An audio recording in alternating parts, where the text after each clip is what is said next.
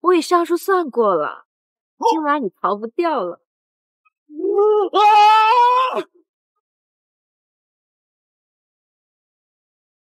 标门使命必达，还没有我标门送不到的东西。你们到底还要送什么呀？有啊，我。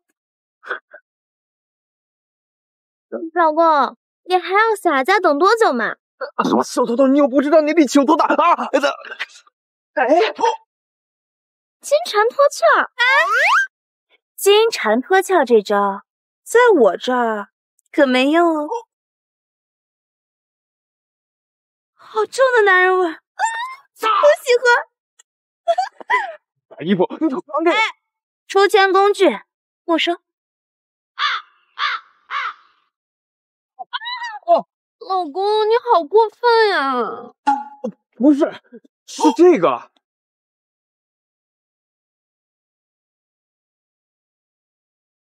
你们到底要干什么呀？说，你到底要娶谁？那是老头子安排的婚约，你们去找他问清楚啊！你还好意思说？3年又3年，你还要我等多久？可是我已经结婚了。渣男！渣男！渣男！渣男！渣男！在你心里，我真的是受不了！你抛弃原配另娶新欢，你还算个男人吗你？渣男！嘿，渣男！停！你们要再打，我就真当不了男人了。反正你又不娶我当老婆，得不到不如毁了你算了。哎，他说他结婚了，但是可以离呀。你说不结合，你真的要抛弃我吗？就是，我还得给你老婆找什么百亿订单，举办什么盛宴大典。如今九门无主，老公，你作为新圣主一定要有担当啊！赵老爷子对我有救命之恩，婉儿又照顾我5年，我暗中帮他也是为了报恩。至于那大典的事情，其实圣主，您交代的事情我哪件没办到？明日之后，赵家就会跻身宁州的顶流家族。曾经的赵家连个3流家族都算不上，要不是在圣主的帮扶下，赵家早就被淘汰了。就怕他们不知道，他们一切的荣耀都是因为您圣主。哎，对了，要不这样吧，你们还跟以前一样，就管我叫老公吧。真的吗？你还要干什么？当然是履行婚约喽！娶我！娶我！哎，看流星！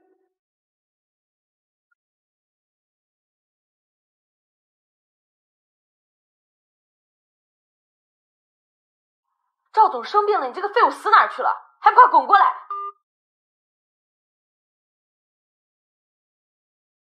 赵总现在在忙，你改天再来吧。不是你打电话说婉儿病了吗？叫你滚你就滚，一个赘婿哪来的这么多话？婉儿呢？我要看。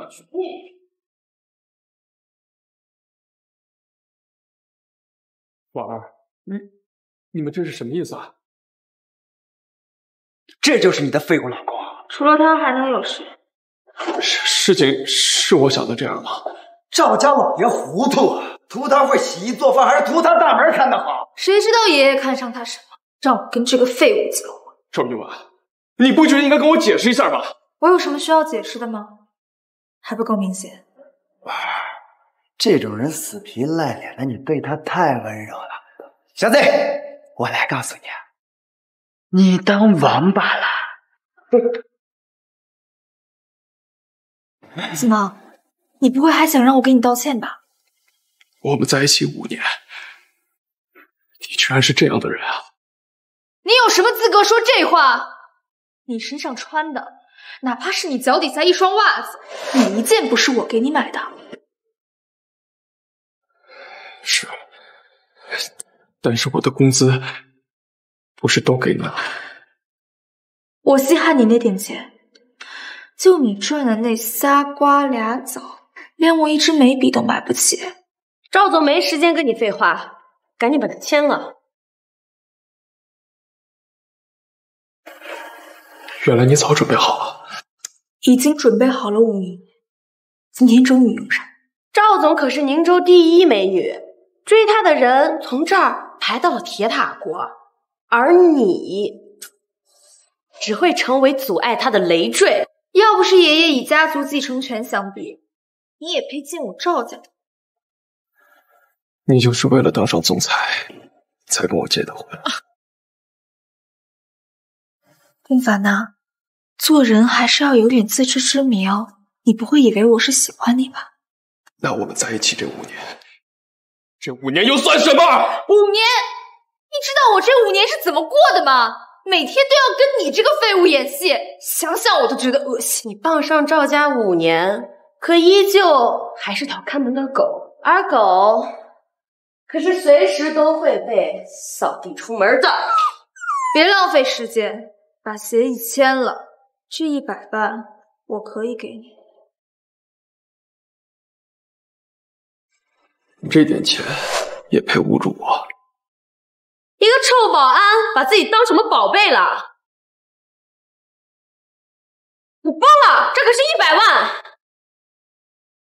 有骨气，不过这100万对我杨家来说屁都不是，但对你来说一辈子都挣不到吧？以为这样我就可以回心转意？我告诉你，装模作样的你只会让我感觉更加恶心。赵总，他就是狮子大张口，想多要点钱，没有想到就连吃软饭的狗也有咬人的那一天。婉儿，这种没有素质的贱，胃口能有多大？说吧，想要多少？我呀，替婉儿给了。你算哪根葱？滚！瞪大你的狗眼看看，这位可是杨氏集团的杨巅峰杨少。杨氏集团在宁州商界叱咤风云60几年，屹立不倒。你跟杨少相比，你又算什么东西？哎，这怪不得他呀，在宁州，就算天上的星辰跟我杨家比起来，都会黯然失色。井底之蛙，你赵总是宁州第一美女，而您是宁州首富之子，你们2位才是天造地设的一对呢。真是后悔跟这个废物浪费了5年的时间，否则赵家一定早就飞黄腾达。是啊，杨少随便一送就是丰盛集团的100亿订单。明天大典过后，我们赵氏就会成为宁州商界巨擘。只要婉儿高兴，就算天上的星星，我也会毫不犹豫地摘下来送给你。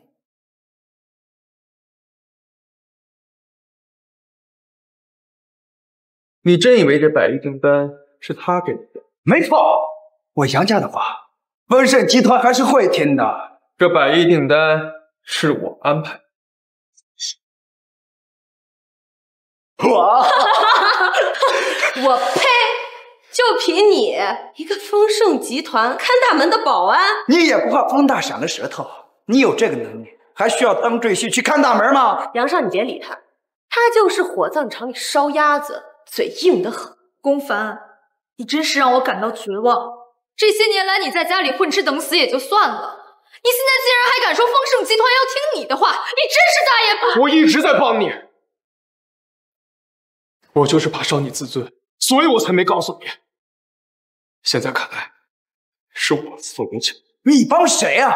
靠你1个月几千块的工资，还是靠你看大门的本事？谁要跟你说，我就一定是个不安。怎么，你还有什么了不得的身份吗？求你了，别在这儿丢人现眼了，行不行？婉儿，你让他说，我倒要听听他还怎么继续吹。我猜他接下来要说丰盛集团是他的了吧？你说对了，丰盛只不过是标门的下属公司，而整个标门都是。听到没有？他说当今物流集团龙头是他的。大傻子，你这衣服倒是跟你挺搭的呀！啊，龚凡，你真是彻底疯了。赵总，他说这标门是什么啊？标门是9大门派之一，掌控着整个龙国的运输和物流。其他各门派也无一不都掌管着医疗、金融、安保等庞然大物。这小子功课做得挺全呀，还知道丰盛集团属于标门。别说标门，就是丰盛集团，也是我杨家需要仰望的存在。你一个小保安竟然如此口出狂言！不光是标门，就连一门、校门、千门这9大门派，只要我想要，就都是我。够了，龚凡，你吹牛的时候都不会脸红的吗？信不信是你的事。赵总，他说这句话如果传出去，可能会牵连我们赵氏啊。婉儿，你即将和丰盛合作，倒不如拿他做个人情。来人！给我把这个废物的腿打断！给我打断他的腿！算了，杨少，离婚了还要打断他的腿，外面人知道了，不知道会怎么议论我们赵家。看在婉儿的面子上，我可以给你一条活路，只要你签了字，再从我这儿钻过去，这事儿咱就这么算了。乖乖拿钱走人多好，非要在这里自找难堪。侮辱我也配？以为是个硬骨头，结果还是个窝囊废呀！赵云婉，我要是签了这个字，就再也没有挽回的余地了。挽回什么？你吗？我只求以后你在外面不要再说和我赵家有任何瓜葛，我丢不起这个人。好，如你所愿。签。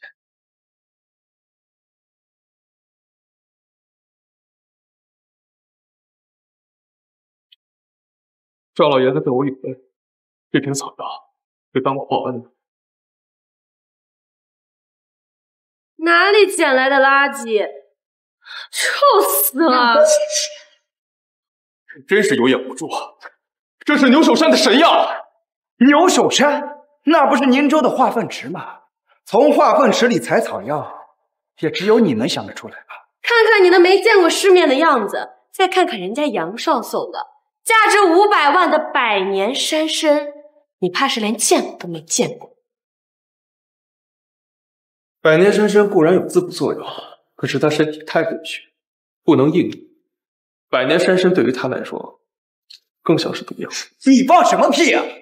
头一次听说人参是毒药的，自己没本事，还见不得别人好了，装什么大尾巴狼？你说是毒药就是毒药。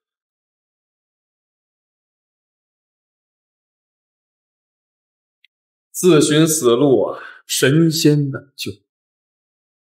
我不吃山参，难道吃你这来路不明的东西吗？你是说这个东西更好？百年山参跟它比起来，一文不值。大言不惭。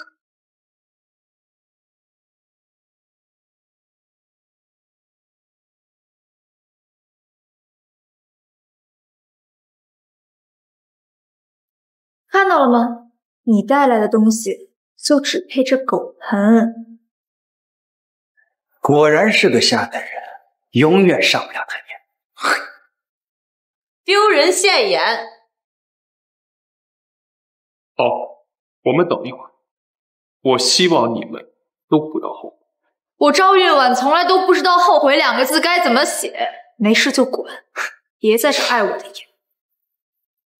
那我们就再等一会儿。我倒是挺想看看你是怎么把它喝下去的。赵总，婉儿，一往不容佛的。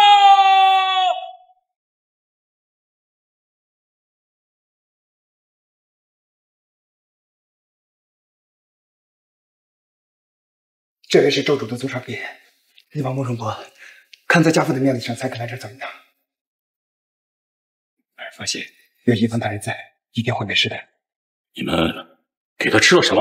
也就吃了一根百年山参吧。胡闹！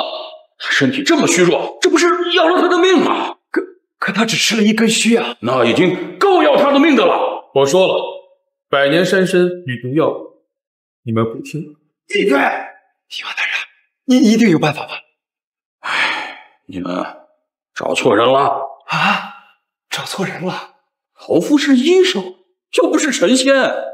唉，能不能活得过今晚，就看他造化了。玉王大人，我求求你救救我！起初老夫实在是为天乏术，无能为力啊。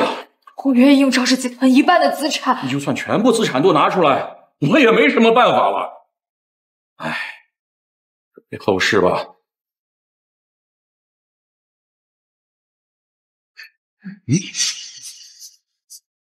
后事好。阎王难收。没错，就是他。阎王大人，您在说什么啊？这阎王难收，可以生死人肉排骨啊！说他是起死回生也不为过。哎呀，老夫年轻时曾经看到师祖做出过一份那真是神乎其技啊！对，这药是谁做的？是我做的。你夫妻5年，我怎么不知道你会治病？没错，一定是这个废物不知道从哪偷来的。阎王大人，您一定不能放过这个偷药的贼啊！大人，您这是闭嘴！此药性极易消失，必须马上服用。难道这也能偷得来吗？没想到除了师祖以外，还有您这样的高人啊！今生老夫一拜。阎王大人，他就是一个废物保安啊！能够做出如此神药的高人，岂是你能够诬陷的？再敢废话，就把你杨家拉入我们神医殿的黑名单。你有救了，喝了它，你就能活。丢人现眼！阎王大人，还请你再给我配置一份，多少钱都行。莫说其中药材珍贵，世间难寻。就算是你有药材，老夫也没这个本事调配呀。你要求这位先生。别，这灵药100年难遇，我也是巧妇难为无米之炊啊。那你还不快去采药？我现在没有这个义务啊。怎么？难道你想用这个要挟本儿吗？给你脸你就接着，不要给脸不要脸。给我脸？你们几个还没有这个资格。吴凡，夫妻一场，你真的要把事情做这么绝吗？你要搞清楚，药我给你带来了，是你不领情，要怪也只能怪你自己。药只有这些，喝不喝你自己决定。婉儿，你别跟他胡说，一定还有别的办法。是啊，毕竟是天之娇女嘛，怎么能为了活命喝你狗盆里的口水？公凡，你欺人太甚！哦，对了，我忘了，我没有车，我刚才来的时候在路上耽搁了一些时间，大概还有半个小时。就算你想喝，药效也散尽了。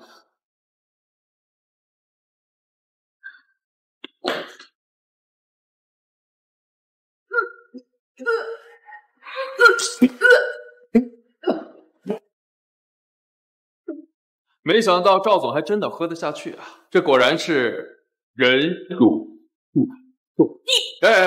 你可别吐出来，药就得喝。你要去哪儿？从今以后，我们恩断义绝，再无挂钩。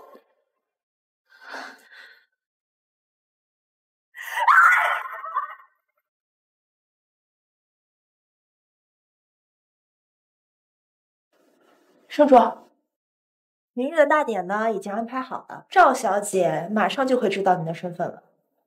不用了，我们已经离婚了。什么？离婚了？他不会是因为拿到了100亿订单才和你离婚的吧？这个赵运吧，不识好歹，我这就取消明日的大典，全行业封杀他们，赵氏集团。不行，这大典不能取消。柳如月，你什么意思呀你？圣主，老圣主当年遭人暗算，其中一人就是鬼面人，他明天也会来大典。是，你怎么知道的？我放出了圣主明天会露面的消息，这就上钩了。看来这一次我得亲自去一趟。不行，圣主万金之躯，不能以身试险。明日我彪门呢，自会设下埋伏，让他们有来无回。与其坐以待毙，不如主动出击。可是，好了呀，我这个圣主从来就不只是个名号，那些魑魅魍魉想要对我动手，就看他们有没有这个本事。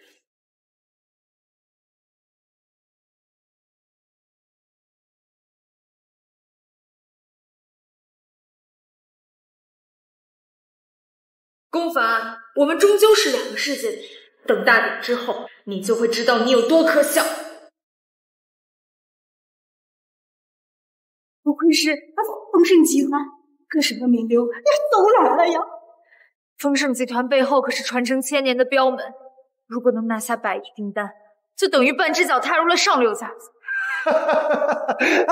他们就是争破脑袋了，又能怎么样了啊？这100亿订单早就内定给咱们赵家。没错，婉儿，你才是今天的主角呀！杨少，姐夫，我听说今天国际超一线的柳如玉也会来，何止是她呀，今日圣女还有9大门派真正的掌门人，高高在上的圣主大人也会露面。圣主，那是比圣女更加高级的存在。像圣女这样地位的，9门中有9位，而圣主则是这9位的主子呀。要是能和那位说上一句话，超氏集团算是扶摇直上了。婉儿，放心，我会帮你引荐的。杨少，你认识那位？大典之后，家父将直面圣主。此等殊梦，盛家真是要一步登天了。妈，公凡，晦气！妈，闭嘴！谁是你妈？跑这里来丢人现眼！我说。你还真不要脸呀！都跟我姐离婚了，还跟踪我们呢！我说你是不是脑袋进水啊？我能跟踪你们？公凡，你睁大你的狗眼看清楚，看看这是什么地方？这里是你应该来的吧？你还放肆，看我打你！哎，我要去哪儿，跟你们没有关系了。哟，你还说你不是跟踪的？这皇庭大酒店乃是宁州唯一一家7星级酒店，你别告诉我说你溜达到这儿来了。得了，公凡，别在这儿死皮赖脸的了，我没空搭理。巧了，我今天也没时间搭理你们。你装什么装啊？我看呸，就是见不得我们赵家一点儿。跟谁来的？我以前怎么没见过你？刚被赵家赶出去的废墟，你们没见过，倒也正常。杨少，你怎么来了？赵小姐，这么重要的场合，你怎么把她带来了？哎呀，大家不要误会，我们赵家早就跟这个废物划清界限了，是他自己不要脸，死皮赖脸的跟过来的。我说嘛，原来是自己来的呀！想上位想疯了，还想混进100亿大典。公凡啊，你也不睁开眼睛看看，这是你该来的地方，装不下去了就赶紧给老子滚！我要是走了，这大典就没办法开始。来，都听听，咋的？你是狗肉呀，没你开不了鞋。比喻的还挺恰当，他不就是个丧家之犬吗？赵家近几年风头正盛，原以为能成为我们宁州的新贵，现在看来底蕴还是不太够，连一个下人都管不。你到底要干什么？你还嫌跟我们赵家丢的人不够多吗？赵家丢人跟我有什么关系？和你结婚就是我这5年以来干过最恶心、最耻辱的事情。这里随便一个人就能将你碾死，不知死活的东西，还不快滚！哼！老公，发生什么事了？这里有人让我生气，1分钟之内下来。哦对，还有大典推迟1个小时。真是笑死我了！公凡，你不会脑子坏掉了吧？当保安当傻了吧？你一个电话，大典就延后1小时啊！你真当自己是天王老子呀？你对这场大典根本一无所知，别说是你，就是我们宁州名流加在一起，都没有资格让大典推迟。婉儿，你还是给他点钱，让他看看老子吧。妈呀，他呢不过是想在我姐面前装个逼，充充场面罢了。不过呀，这次他算是踢到铁板了，这他妈可是皇庭大酒店。你所谓的铁板，在我眼里什么都不是。不要用你狭隘的目光来衡量我。公凡，你我结婚5年，你是什么货色，我是最清。识相点的话就赶紧滚！让我走，你们还不够资格。哗众取宠，你若真有这个能量，我们确实没资格。看你出门不照照镜子你不就是想挽留我吗？行，如果你真的能让这个大典推迟1个小时，我就跟你复婚。你别给自己脸上贴金，跟我复婚，你不配。还有你们这些蝇营狗苟、趋炎附势，跟垃圾有什么两样？还想过来踩我，你们也不配。老子，你再说一遍。张哥，这种跳梁小丑说的话，没必要理他。饭可以乱吃，那是他自己的事儿。但是在这里大放厥词，就是不把我们宁州名流放在眼里。把你们放在眼里，可笑。在我眼里，你们又算什么东西？好啊，嘴还挺硬，小子，今天你只有一个下场。今天是百亿大典，难道你们想在这闹事吗？哎，不敢。小子，咱们走着瞧。兄弟，咱们都是保安，这群人你惹不起的。我能帮你的只有这么多了，还是快点走吧。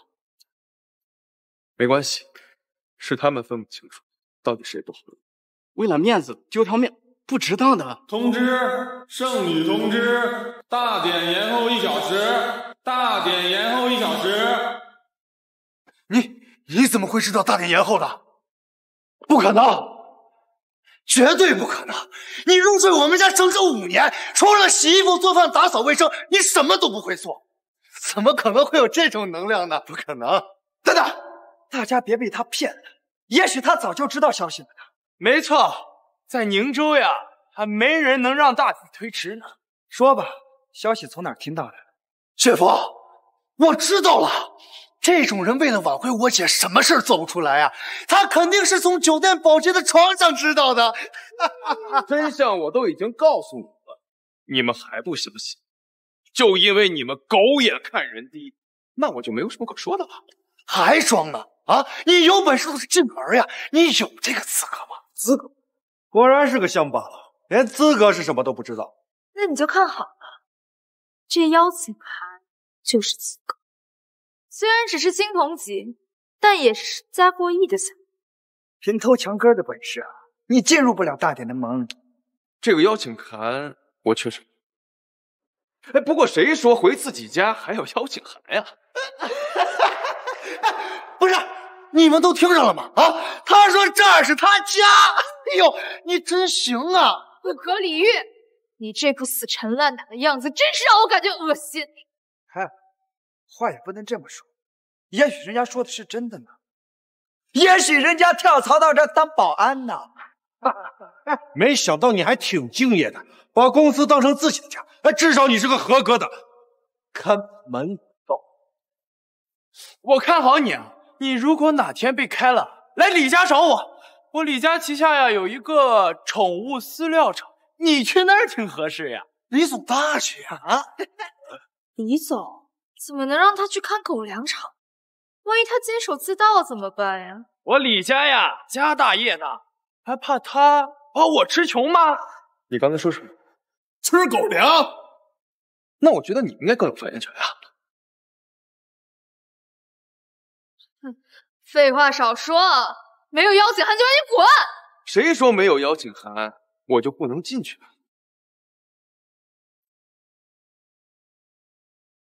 你认识他吗？不认识。那没有邀请函能进去吗？别开玩笑了，这种大规模的大典怎么能不需要？嘿，废话，听到没有？没有邀请函你进不去呀。带我去守门通道。带我去守门通道。我帮不了你，今天有规定，就是上厕所也不让进。公凡，你该不会是想找个上厕所的理由，偷偷的溜进去吧？啊？他哪里是在找什么上门通道？他分明就是想找个地缝钻进去。我说带我去圣门通道。不好意思，今天没有收到有圣门通道的通知。行了，公凡，你不是有推迟大典的能量吗？你现在先进去一个，给我看看呀！啊！你现在就去问你们经理。没有就是没有，别再自找难堪了。大门都进不去，还想进特别通道，真是笑死了。家父参与此次大典筹建，别说没有，就算是有，也该归我杨家。你杨家算什么东西？你也配？睁大你的狗眼看清楚，这是我杨家的邀请函。这是钻石级的邀请函呀！钻石级的邀请函，就算是各省名流齐聚，能拿到钻石级邀请函的也不过只手可数。我李家身家100亿，放眼整个宁州，半城都是我李办成的。不过我只有白银级。我创建虎形帮，算是宁州的地下皇了，但最后也是靠我师傅的身份，才拿到一张白银级。世人常把杨皇堂里成为宁州4大家族，没想到差距竟然如此大。在宁州，从来没有什么4大家族，有的只是我首富杨家。在杨家面前，你如同蝼蚁。你杨家在我眼里，连蝼蚁都不。龚凡，你除了说大话，到底还会干什么？敢辱我杨家，我倒要看看你的骨头有没有你嘴硬。来呀，给我打！断一只手我给100万，断一条腿我给200万。打死他！打死他！打死他！打死他！打死他！打死他！打死他！打死他！打死他！打死他！打死他！打死他！打死他！放肆！你们这群蝼蚁可知他是谁？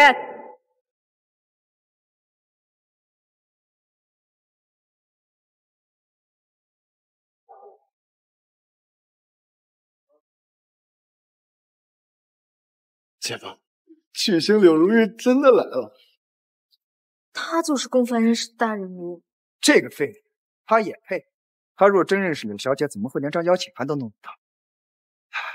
柳小姐你好，我叫杨巅峰，家父宁州首富杨万林。老公，我来晚了。不是，我没听错吧？他叫那个废物什么？老公？这不可能，我知道了，他姓龚，叫老公。对呀，这不过是个臭保安嘛。可是柳如玉怎么会认识他？柳小姐去过丰盛，见过1、2次，没什么稀奇。就算柳小姐和善呀，这家伙在大典上闹事，也肯定没有好下场。你们还愣着干什么？看来我们不用动手了。柳小姐的怒火呀，她承受不住。还不赶紧给我退下！怎么，非得让我动手把你们扔出去吗？柳小姐，你这是要保她呀？不明显吗？柳小姐，你可别被他骗了，他就是个满嘴谎话的骗子啊！结婚5年，他就当了5年的保安，整天在家里不思进取，就是一滩扶不上墙的烂泥。保安怎么了？老公他想做什么呀，我都会支持他。柳小姐，你是不是搞错了？他就是个废物。你骂谁废物呢？你又算个什么东西？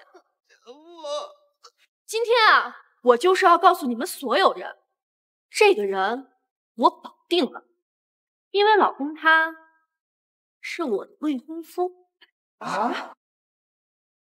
未婚夫？你能别瞎说。我可没瞎说，咱俩可是有婚书的。柳小姐，你没搞错吧？你说这个废物他是你未婚夫？没想到你脑子不好，听力也不行啊？怎么还要让我说第2遍吗？难怪有内部消息，原来他背后站的是柳小姐。那我岂不是死定了？这家伙走了什么口运？赵运婉、柳如玉，他玩的每一个都是极品。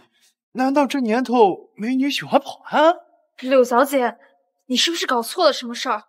我跟他才刚离婚。那我还得谢谢你啊，要不是你，我还得不到老公。好啊，龚帆，难怪你那么痛快答应离婚，原来跟这个女人早就勾搭上了。据我所知，离婚可是赵小姐的意思吧？一个女人有谁愿意离婚？乃不是她没用，整天不思进取，成为我们婉儿的累赘，强词夺理。我女儿为了你浪费了5年的青春，你跟这个狐狸精不清不楚的，你还是个人吗？这5年我真心对她，我问心无愧。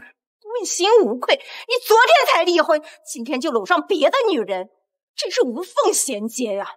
肯定早就有鬼，你还好意思说问心无愧？邵韵婉婚内出轨的事儿，你是只字不提呀？好了，过去的事我不想再提了，我们走吧。还你不想再提啊？你算个什么东西啊？柳小姐，你打我的这一巴掌，我就不跟你追究啊！但是我不希望你陷入泥潭。这个龚帆但凡真有本事，怎么可能在我们赵家白吃白喝整5年？没错，他就是个只会吃软饭的窝囊废，一个一无是处的垃圾。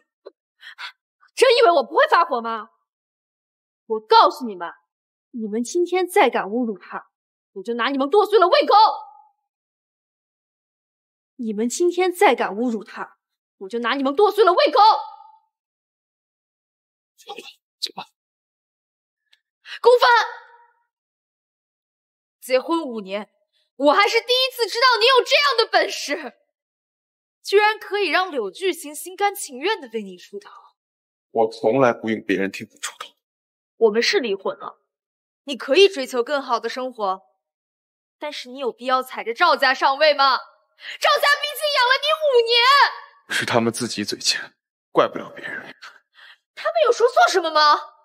我告诉你，我不管你现在是不是傍上了柳小姐，这一切都没有办法改变你的过去。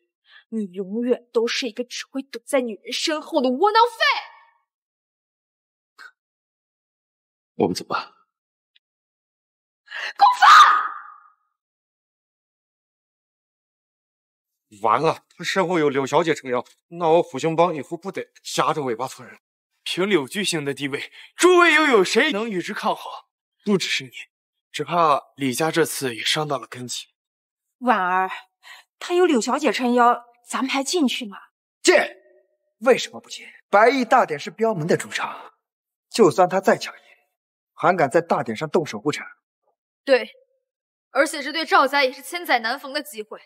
况且，等大典结束之后，他们也只能乖乖合作。对，等我们拿到100亿订单，就让这对狗男女跪下道歉。你们赵家也能拿到100亿订单，还跪下道歉，简直是痴人说梦啊！杨少，听闻杨首富跟柳如玉小姐相识，我们也是不知道2位的关系，才犯下如此大错。不知能否让杨首富从中调解一番？对，虎星帮愿意拿出1枪。不，1个亿，给龚小友道歉。此事涉及柳小姐隐私，只怕你们都被那家伙给骗了。季总这话是什么意思啊？刘玉前天刚到宁州的时候，我就安排了手底下人跟踪偷拍，没想到跟出了一条爆炸线。老公，你好过分呀！不是，是这个。这件事一定另有蹊跷，但能肯定的是，柳如玉一定受到了这个报案的线。季总，您不愧是第一御姐，竟然挖出了这样线。为了报复我，手段竟然如此下作。原来一直不明白老爷子为什么让你结婚，现在想想呀，他不知道用什么手段呢？他为什么要一直抓住我不放？这就是下等人的生存之道。我早就看这小子不是什么好人了，大放厥词，还敢威胁柳小姐，我这就进去帮柳小姐出了这个恶气。走。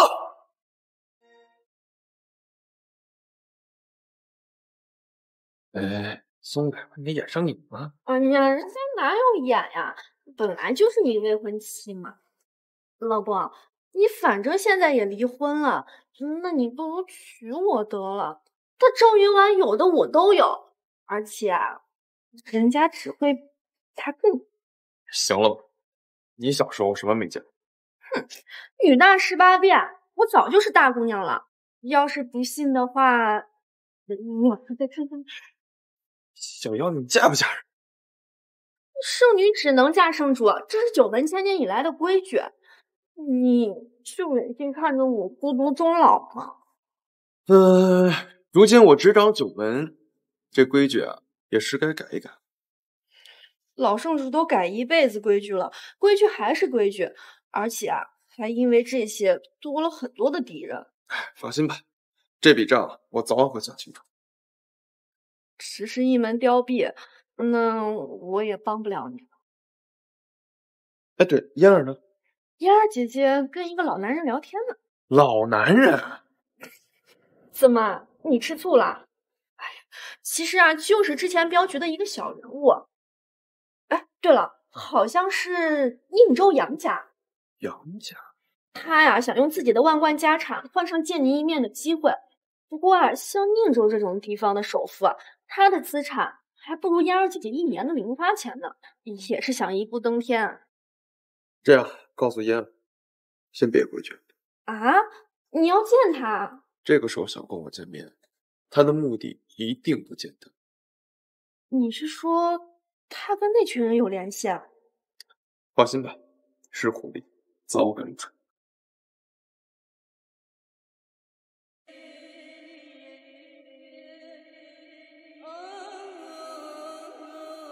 大人，鱼儿出水了。好，你去吧，好好招待一下我们的新圣主。是。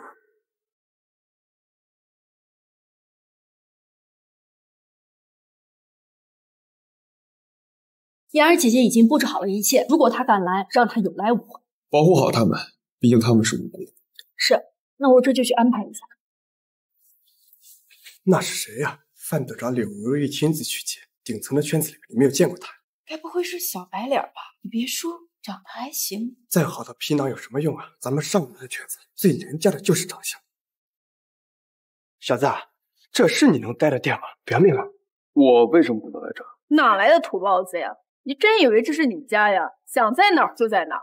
穷乡僻壤出刁民说的果然没有错，就连这种土包子也能混得起来。看来这儿才是我的位置。我见过不要命的，还没见过和你一样送死。还不滚下来！惹怒了丰盛集团，有你好果子吃的。既然大典设好了位置，那么这儿就是我的位置。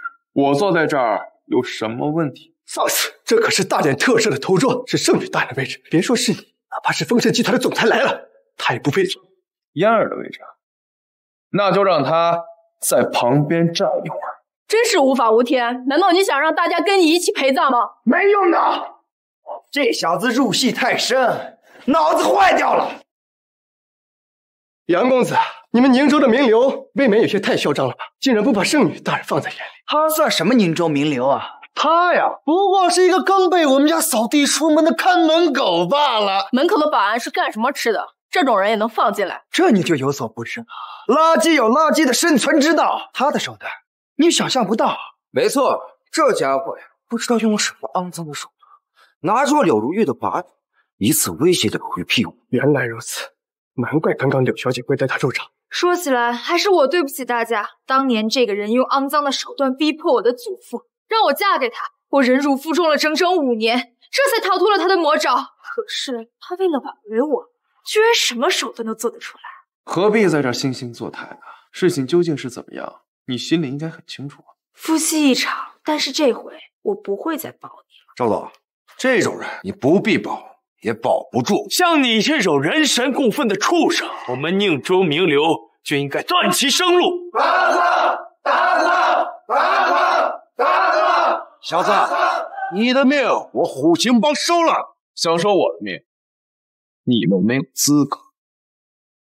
在宁州这个地界，很久没有人敢这么跟我说话了。巧了，上一次想让我死的人都死在我前面。你有恃无恐的模样演得真不错呀，不知道的还真以为你有通天的背景啊！你说对了，你们在我面前尽皆龙意，看你还能嘴硬多久！你所依仗的不就是要挟柳小姐的庇护？柳小姐不在，你还不任由我们揉捏剑啊？且不说我需不需要庇护，揉捏剑就凭你们几个了吗？好大的口气啊！你不就是使用了下三滥的手段，就能在宁州横行霸道吗？我宁州李家便能断你生路。宁州李家，我没听过。那我虎形帮呢？在我宁州107000地界里，我虎形帮让你死，小子，你活不到明天。哎呀，虎形帮，你算什么东西？那首富杨家，我杨家在宁州兴盛50年不衰，只要我杨家一句话，在宁州没人敢给你一口饭吃。我李家愿跟杨家一起断其生路。我虎形帮替天行道，愿与杨家一起断其生路。各位杨家反手是岸，各位杨家反手是岸。要挟柳巨星，藐视燕圣，我虽不是宁州名流，但愿出一份力。大典名流齐聚，你还非要找死？我看你有几条命够死的。我倒是不介意帮你做一个跟踪宝的，得罪了宁州名流，是下场。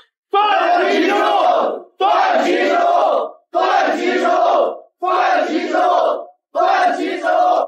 看到了吗？这就是引发众怒的后果。这就是你说的众怒啊！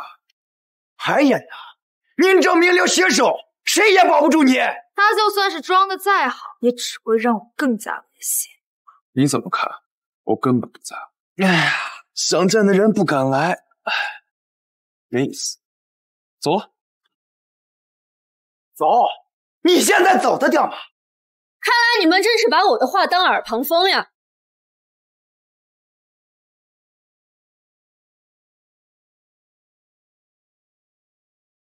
本来还想将你擒住之后送与柳小姐，但现在柳小姐来了，这些人为了邀功表现，你只会死得更加难看。是吗？公凡，我劝你最好珍惜好你最后的时间，因为今天过后，你可能就再也见不到我。别跟这个狗东西废话，免得受牵连。柳小姐，你不必再帮这个废人。对啊，柳小姐，不管他有什么见不得人的手段，只要您一句话，我有10000种方法让他出不了这个门。你觉得我被威胁了？柳小姐，你不必隐瞒了，我们都知道，像他这种下流之辈，不管手里握着什么，今天过后，他就永远开不了口。那你觉得一张照片能说明什么？柳小姐，您这是什么意思啊？这个呀，只不过是我们夫妻之间的一点情趣，用得着你们在这挖明缠造？柳小姐，您说笑了吧？您放心，有我虎形帮在这儿，绝对不给他开口威胁您的机会啊！欺软怕硬，冥顽不灵，你这样的人称霸一周，得有多少人平白遭殃？灭吧！你一个臭保安，你以为你是谁呀？怎么，你想带着你的保安队跟我虎形帮开战是吗？啊！行，虎形帮那就拿你们开刀。柳小姐，我是在帮你啊！我说过，敢欺负我未婚夫的，就是与我为敌。柳如玉啊，柳如玉，你真的要为了这么一个废跟我虎形帮开战是吗？3分钟，老公让虎形帮人根拔起。柳如玉，你脑子是不是坏了啊？想借一个废物的名义把我虎形帮连根拔扯，你真当我张修为是泥捏的不行？你是不是泥捏的我不知道，但是你得罪老公，终究会成为一滩烂泥。这里可是宁州，柳如玉，你手伸的再长，也伸不到我们宁州来吧？是吗？我不怕告诉你，我师父衡阳子那可是9大门立门的外门长老，州见了都要奉为座上帝，想灭我虎形帮，你简直是痴人说梦。扛起立门的大旗也改变不了你不入流的事实。虎形帮，我抬手可灭。乖乖当你的小白脸多好，非要四处招惹别人，偏偏啊，每一个都是你得罪不起的存在。上流社会向来都是利益至上，到时候你觉得他还能护你吗？你到时候就会沦为弃子，任由他们出征。好，那我们拭目以待。喂，师傅。别叫我师傅，你到底得罪了谁？师傅怎么了？宁州再无虎形帮了。什么？师傅，你这话什么意思？你不是那个立门的外门长老吧？我被立门开除了，就是立门圣女亲自动手。小兔崽子，我非得扒了你的皮！衡阳子什么意思？立门圣女会亲自动手？难道他真的有什么不得了的事？六小姐，是我有眼无珠，冲撞了你。你确实是有眼无珠啊！到现在了还能求错人？对，顾小姐，是我错，都是我的错，你就把我当个屁放了我。江湖呢，就有江湖的规矩，你坏了规矩，就应该有此下场。对，都是我的错，都是我的错，你就饶了我吧。你呢，也算半个立门人，自己回立门领饭吧。还不带下去？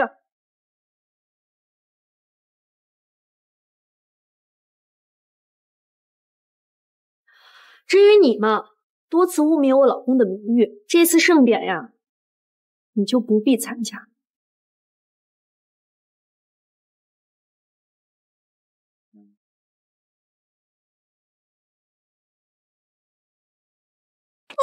你凭什么取消我们的资格？凭什么？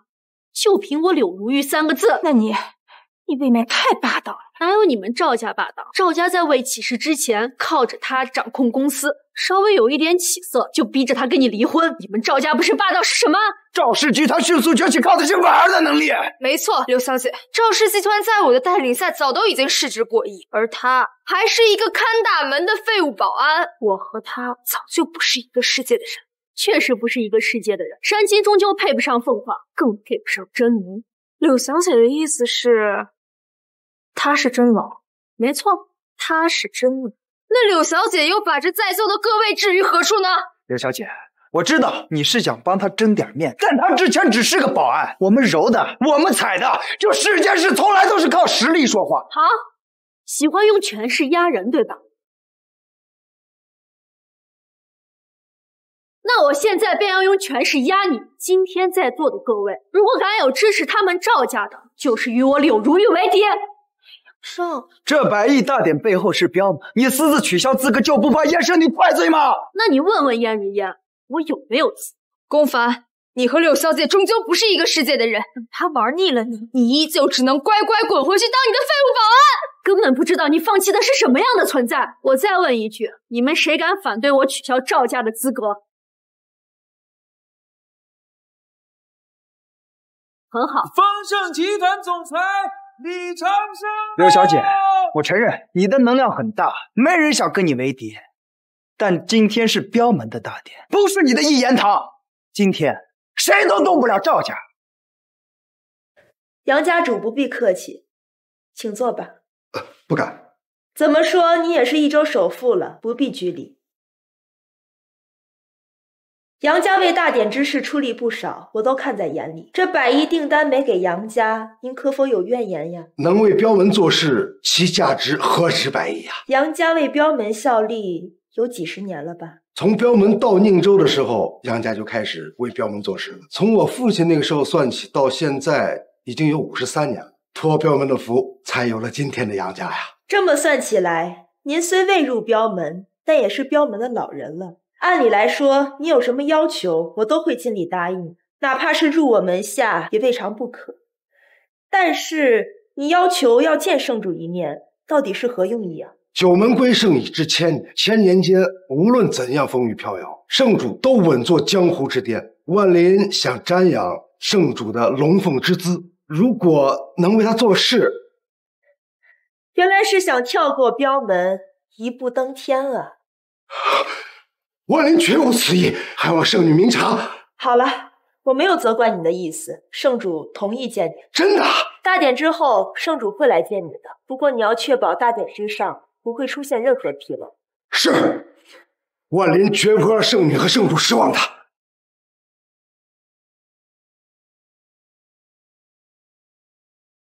喂，儿子，咱们杨家真正的辉煌就要来了。爸，尽快来吧，有人在破坏大典。这刚才发生什么事啊？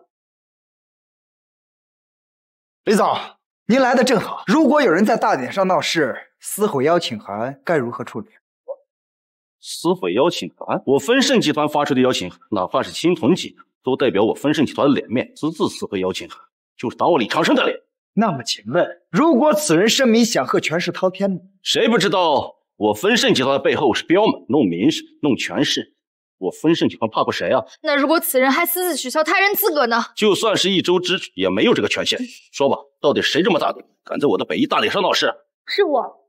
柳小姐，怎么，你要找我算账吗？圣女邀请你，您的确有资格，也有权限参加北翼大典。不过你毕竟不是彪门之人，这么做是不是有点过了呀？李总，他取消的就是赵家的资格。您应该知道，这次100亿大典订单，圣女早已决定划给赵家。他这么做，简直就是不把圣女放在眼里啊！什么？圣女的决定？原来之前拿下订单是真的呀？那这次以后，宁州要重新洗白。我敢保证，3年之内，赵家的资产至少翻几10倍。一群跳梁小丑，这邀请函我撕都撕了，你问问燕如烟，她敢有意见吗？李小姐，你这手未免伸的也太长了吧？如果我说是我让他取消的，你是何人？算了，不管你是何人，你敢坐在大典的宝座上，也算是活到头了。保安，他是我未婚夫。就算是你未婚夫，不把我彪门放在眼里。什么？未婚夫？圣女只能嫁圣主，这是9年前有的规矩。那此人岂不是？李总，他不只敢做圣女大人大典首座，还说要圣女立于身侧，这种人简直是无法无天。我杨家见你出于极刑！敌人！请问阁下可是姓龚？正是，威龙在天，天下共主的龚。李总，您认识此人啊？我跟他根本不是一个层面的人，我怎么可能认识？也是，一个废物赘婿怎能入了您的法眼？泥腿子终究是泥腿子，一辈子上不了台面，飞龙在天，天下共主。哎，你当你是谁呀？九门之主。没错。哎，你是圣主，我这还天王老子呢。我劝你呀，赶紧抽空出去看看脑子吧。我闭嘴！李总，我们就是看不惯此人如此做派啊！公凡，你做了大典首座，还侮辱圣女，就算你背后是柳小姐，又能怎么样？她也护不住你。做也就做了，轮得到你们在此聒噪？公凡呢？人贵有自知之明，可惜你从来都没有。李长生，你告诉他，我配不配做这大典的首座？离婚后，你的狗胆是越来越大了，现在竟然还敢直呼圣女和李总的名讳！杀了你的眼！李总，您这是闭嘴！标盟李朝真拜见龚先生。龚先生，这是怎么回事啊？你现在告诉我，我配不配做这首座呀？此座就是为您设立的，您当然可以。那我能不能取消他赵家的资格？既然龚先生发报了，那您说赵家就没必要参加后续的大典了。李总，你是不是弄错什么了？现在还搞不懂局势，杨家怎么生了你这么个蠢货？就算他是柳小姐未婚夫，也不过是个吃软饭的小白脸，不值得您这样记住他。闭嘴！李长生，我杨万林的儿子，轮不到你来教训。爸，你再不来，你儿子就要被打死了。今天是我标门大典盛会，谁人敢在这里闹事？就是他。他为了给自己未婚夫找点存在感，撕毁赵家妖血，还大放厥词，侮辱圣女。柳小姐，柳巨星，我知道你和燕圣女关系匪浅，但这里是我标门盛典大会，你的人在这儿闹事儿，是不是也太把我们标门不放在眼里了？我就是闹事儿，怎么了？爸，听说他和立门圣女关系甚好，所以才这么有恃无恐。张修文就是惹了他，最后连虎形帮都被灭了。这件事我听说了，张修文那个蠢货，鱼肉百姓无法无天。李圣女这才躬行天法，替天行道，除去了虎形帮，跟柳小姐没有什么关系。原来是这样，差点就被你给骗了呀！柳小姐，同为标门效力，我希望你能懂以和为贵这个道理。好一个以和为贵！这样吧，这个蠢货欺负我的未婚夫，你打断他一条腿，这件事就算过了。你当真以为我怕你不成？怎么，你要为自己儿子出头吗？出头又怎么？放眼整个宁州府，谁人敢动我杨万林的儿子？杨首富还真是好大的口气呀！给你面子，我叫你一声柳巨星；不给你面子，你就是一个卖笑的臭戏子，还敢骑到老子头上啊！本以为你为标门尽心尽责，一心想搞好这100亿大典，结果到头来还是为了一己私利，蝇营狗苟之徒啊！你说什么？我没时间跟你叫燕儿下来见我。当着我的面还敢侮辱圣女，你还是真不知死活呀！柳小姐，别说我不给你机会，现在把这个小子给我交出来，把一切的罪责全部推到他的头上。我标门也不是不能饶你这一次。公凡，你我都是一样的人，为了权势和地位而选择依附强者，只不过我选对了，而你选错了。杨家以后一定会平步青云，而赵家也会成为宁州的头。但是你只会被柳如玉抛弃罢了。我不会依附于任何人，你所谓的权力跟地位，对我而言，还嘴硬的小子，你以为今天有人能保得了你吗？好大胆！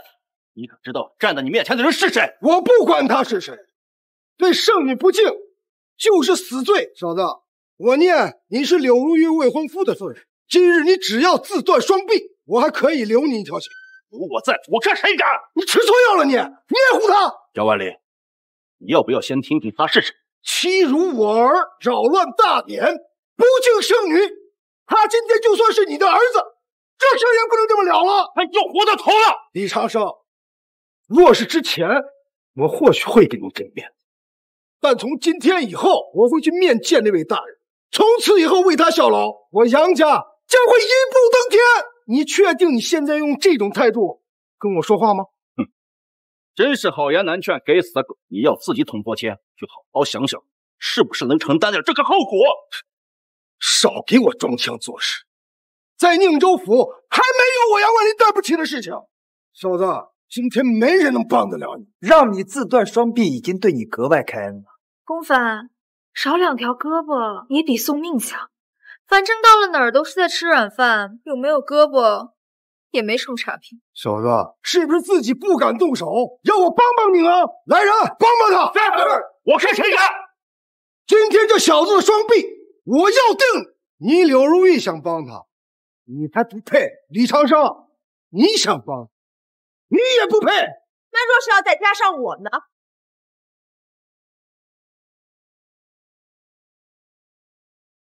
公帆，还不赶紧从上面滚下来！圣女大人来了，如果惹恼了圣女，我没有办法救你。救我？你是怕我连累你吧？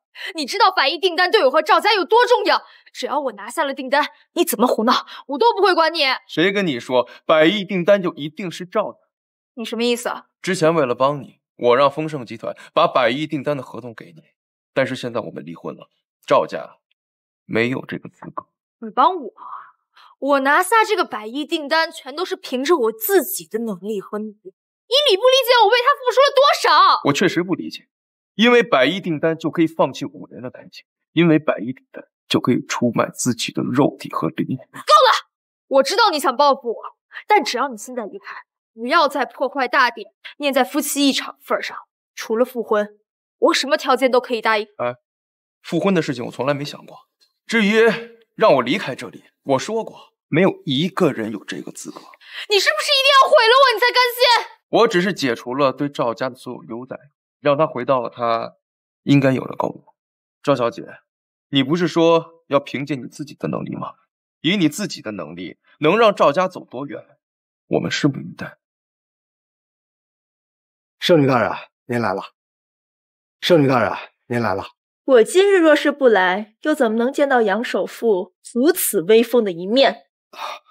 是万林疏忽了，让大典之上混进来了一只乱叫的野狗。野狗就是一个哗众取宠之辈，四处攀咬，辱我彪门和圣女，我这就命人把他扔出去。你是不是也要把我丢出去？彪门大典，这是你该站的位置。圣女大人，此人愚不可及，与我们无关。我看还是把他打出去算了。不能轻易饶了他，庶子无礼，理应受到惩罚。若圣女大人为此动怒，不会牵连咱们吧？放心，杨家已今非昔比。今晚见过那位大人之后，就算是圣女，也不能随便责罚。李长生，哎，我让你管理大典，你就是这么管理的吗？不是，柳小姐说此人是她的未婚夫，我以为他未婚夫，他说什么你都信。长生有罪，还请圣女责罚。责罚的事情稍后再说吧。现在你还在这儿跪着？好，我这就命人把他打出去。公帆惹怒了圣女，今天谁也救不了你。早跟你说了，这里不是你能撒野的地方，非要自找委屈，自己找死。来人，这个不知尊卑的家伙，给我打出去！住手！我让你丢出去的是他。圣女，柳小姐怎么了？我现在说话你都不听了是吧？是你翅膀硬了，还是我说的话不管用了？是。柳小姐，请报。如意，你要干什么？我们彪门的大典，我想干什么就干什么。我明白了，柳小姐因为把这个废物带进来，扰乱大典，这才惹怒了圣女。不是，怎么哪儿都有你？是不是还要再挨一巴掌？你少在这儿狗仗人势！公帆，你今天休想站着出去。那怎么出去？骑着你出去呗。公帆，你除了逞一时口快，到底还会干什么？果然，只要谁沾上了你，就会麻烦不断，连柳小姐也不能信。刘如玉，就算你是天王巨星，也只不过是上流社会一个玩物罢，还不赶紧求求圣女大人，再把这个小子给我丢出去，说不定圣女大人还要饶了你这一次。让我求这个男人婆，休想！柳小姐，既然如此，我也帮不了你。来人，柳如要给我丢出去！老公，你看他。哎呀，燕儿，别闹了，与你无关。小贱蹄子，还不把你爪子给我撒开！我才是老公的未婚妻，圣女大人也是他的未婚妻。完了，我的天王我杨家，我的，我才是，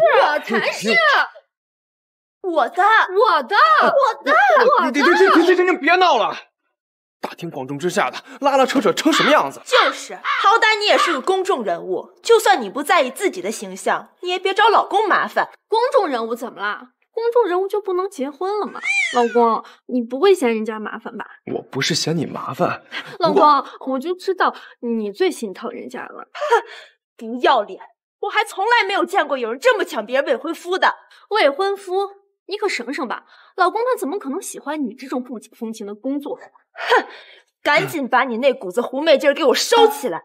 你这么上赶着倒贴，我怎么从来没有听过老公承认过你这个未婚妻呀？那是因为老公他害羞，对吧？我妹妹。不就是这样吗？谁不会啊？都是姐妹，你们这又何必呢？闭嘴！哎呀，老公，你就说说我们俩谁的嘴唇更软嘛？我没觉得，什么没觉得？你这都是什么虎狼之词啊！我今天可是涂了一个新的唇膏，是葡萄味的，你要不要尝尝？李长胜，我生气了，还不赶紧把这个电视给我丢出去！圣女大人，你们的家事我就没必要参与了吧？好了，你这件事你别难为他了，你们两个就不许再闹了，谁要再闹，我就打他屁股。还有这种好事儿？想得美！你们谁要再闹，我就打对方屁股。切！我之前跟你说我帮过你，我也跟你说100亿订单是我给你的，我也告诉你，没有人能让我在这儿离开。你信过我一次吗？当年是我爷爷救了你，这5年我姐又为了你遭受了无数的白眼，你做这些都是应该的。你欠我赵家一条命，你傍上柳小姐又怎样？你傍上圣女了又能怎样？你欠我赵家一条命，你永远都还不完。欠老爷子我会还，但是你们赵家其他人，我不欠你们任何东西。笑话！你这5年在我们赵家白吃白住，这都不花钱吗？哼！这5年。老公为你们赵家付出了多少？你们难道不知道吗？到刚刚为止，你们有拿他当过自己家里人吗？这就是你的报复吗？我从来没有想过要报复你。从我们离婚那一刻开始，我们就没有任何关系。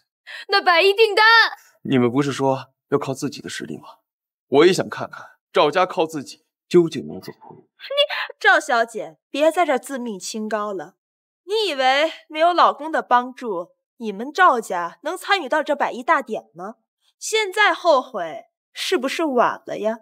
得了便宜还卖乖，我早就说过，山鸡飞上枝头呀，也当不了凤凰。我要是你，早就没脸在这待了。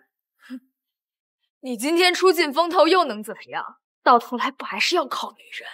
我告诉你，我们赵家就算没有了100亿订单，也依旧是宁州的顶流，而你永远都是他们的玩物，永远都不能像一个男人一样活着。老公他是不是男人呀？你说了不算，只可惜啊，你以后再也体会不到。赵小姐，刚刚的话我记下了，希望1个月之后你还有底气说这话。我们走。哎，婉儿，杨家主，我们现在聊一聊要我双臂的事吧。龚先生，这大水冲了龙王庙，都是误会。好大的胆子！你的意思是责备龚先生没有向你坦白身份，搞清楚自己的身份？不敢。龚先生，恕万林有眼无珠，如有冲撞之处，还望您海涵。还没认错，就让龚先生海涵？你的脸真够大！你刚才不是还扬言要断了老公的双臂，把他扔出去吗？哎呀，柳小姐，您就别拿我开玩笑了。哦，都是这个兔崽子的谗言，赶紧给龚先生道歉啊！他昨天刚跟婉儿离婚，怎么可能闭嘴？赶紧跪下给龚先生道歉，难道还要用家法不成？龚先生，错了，龚先生，此子蠢笨，挑起事端，现在任由您处置。杨门主真是滴水不漏啊！短短的几句话就把自己摘得干干净净，惊扰贵客，3两句话就想打发了。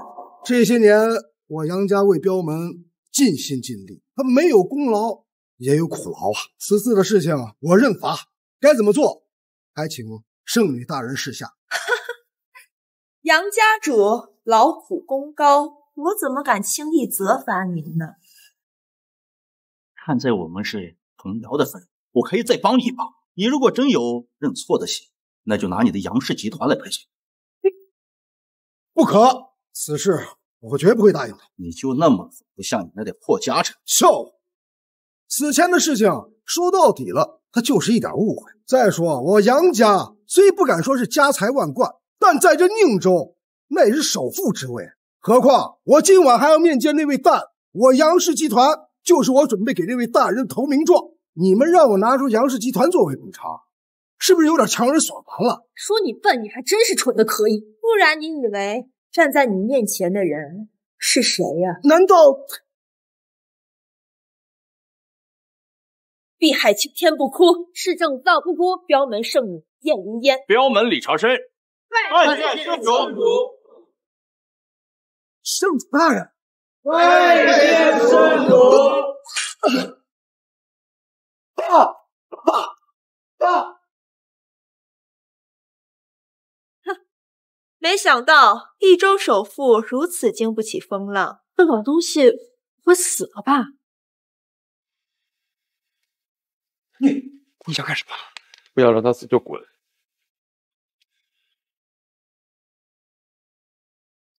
他中毒了。中毒？是你？你究竟安的什么心？真是娘宠宠一个，爹宠宠一窝。圣主要杀他，就一句话的事，还下什么毒啊？老公，这个人刚才对你如此不敬，你为何还……罪是罪，救人是救人。既然我看到了，就不能坐视不理。更何况，他也是半个标门的人。可是今天他……好了，我心中有数。一针镇脉，二针风血，三针续命。我就知道你没安好心想害我吧！我造。第四针还阳，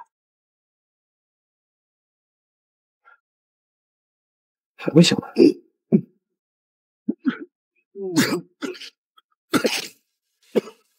圣主，我好了，起来走几步，恢复体力就没事了。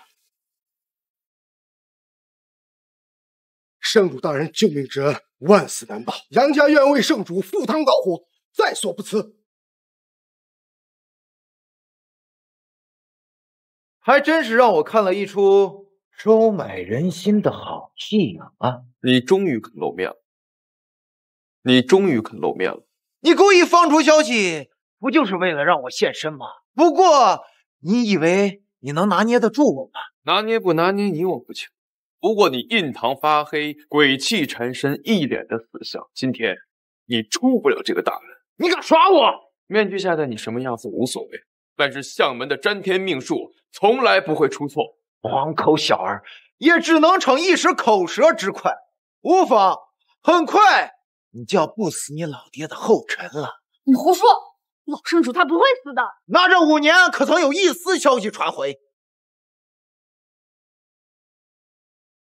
怎么可能没有老头的卦？怎么样，有补到你那死鬼老爹的卦吗？不到。不对，若是老头真出了意外，也不可能没有卦象，那只有一种可能，是他自己封自己的卦。龚怀义那个老家伙，放着好好的九门门主不当，非要破坏九门1000年以来的规矩，他早就该死了。夺权就是夺权，不用说的那么冠冕堂皇。是又怎样？你以为九门还是当年的九门吗？这些年风云变幻，局势早就已经变了。你龚家掌权1000年，也是时候该把权力让出来。你休想！就算老圣主真的遭遇了不测，圣主令还在圣主手中，九门乱不了。我不想做什么圣主，但是你们要拿，你们没有资格。你不会真以为我什么都不做就独自来到这里吧？算一算，也是时候了。九凶楼杀毒，假仁假义，非要救一个毫不相干的人，和你老爹一个死马，算你死得其所了。乖乖的交出圣命，我让你死得痛快一点。老公，你没事吧？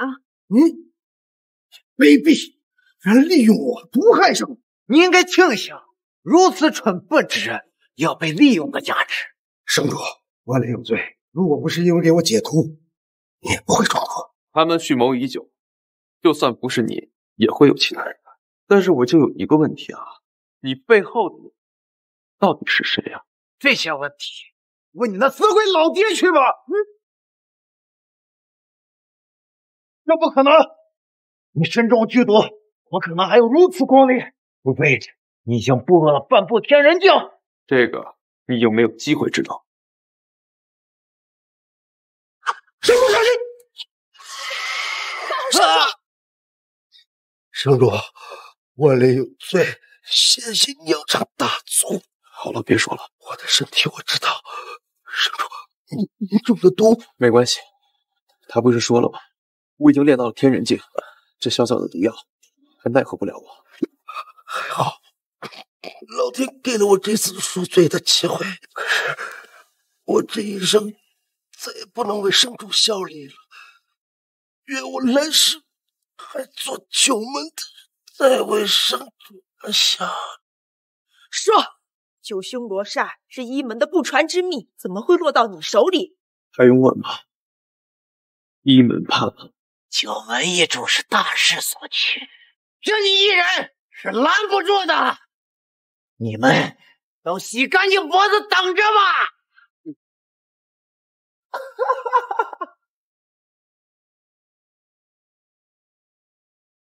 言儿，放出风去！我不管背后的人是谁，我一定要将他们一一拔除。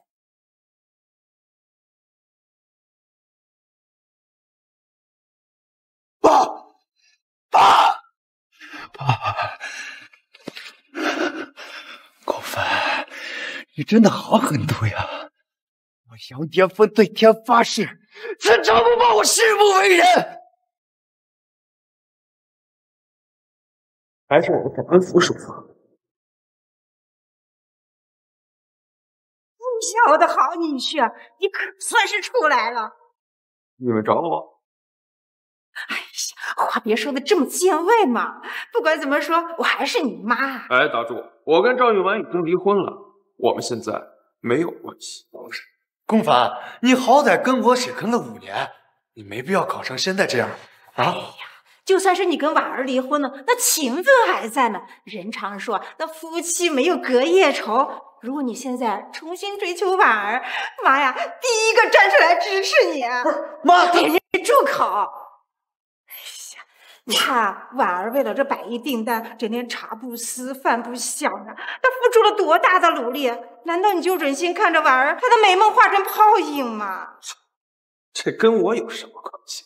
哎呀，那燕氏女不就是你的未婚妻吗？那订单不就是一句话的事？你就替婉儿求求情，把那个订单还给我们赵家吧。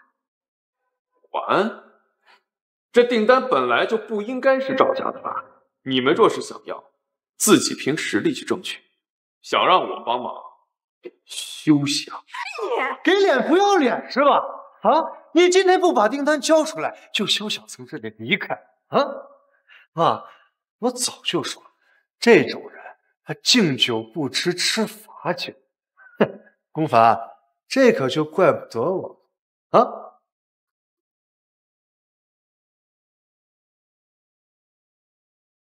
好狗不挡道，我没时间跟你们废话，让开！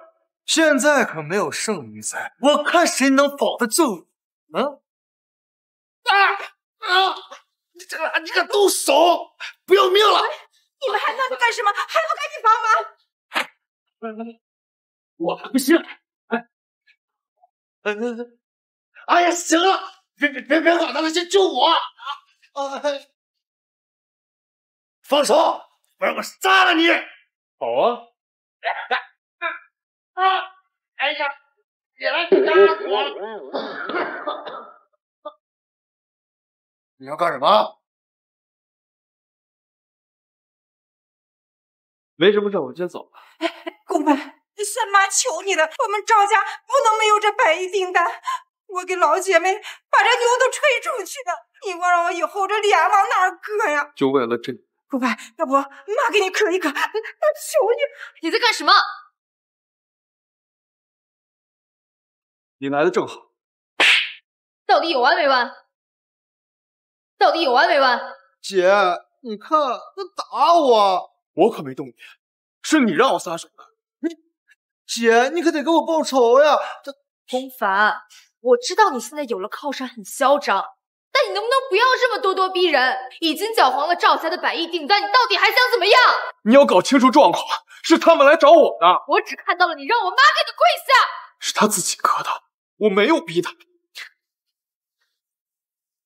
刚才还没注意，怎么又穿上这一身？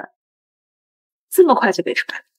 我说呢，怎么不肯帮忙？原来是被踹了呀！要给你机会都不中用，真是个废物！靠女人上位，终究会有被撵出门的那一天。你也不想想，我赵韵婉都不要的东西，圣女和柳巨星怎么可能会要？一叶障目，不见泰山，随你们怎么想。嘿呀，这时候还在装呢，到头来还不是装个废物保安？不是，姐，你就这么放他走了？这里可是皇庭大酒店，在这里闹事，无异于自寻死。况且他都已经被圣女扫地出门了，现在跟条狗没有什么两样。你还怕以后没有机会找他报仇吗？可是因为这个废物，我们得罪了圣女，没了百亿的订单，我们赵家以后该怎么办？这个世界上又不是只有镖门才能合作。2日后就是神医殿方老爷子的寿宴，如果能放上一门这棵大树，镖门又算得了什么？我就不信，凭我赵韵婉的能力，还救不了赵氏。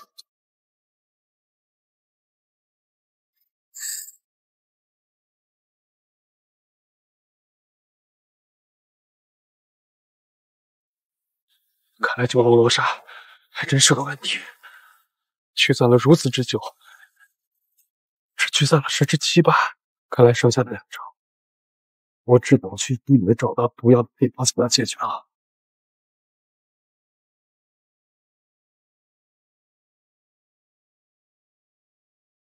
救命啊！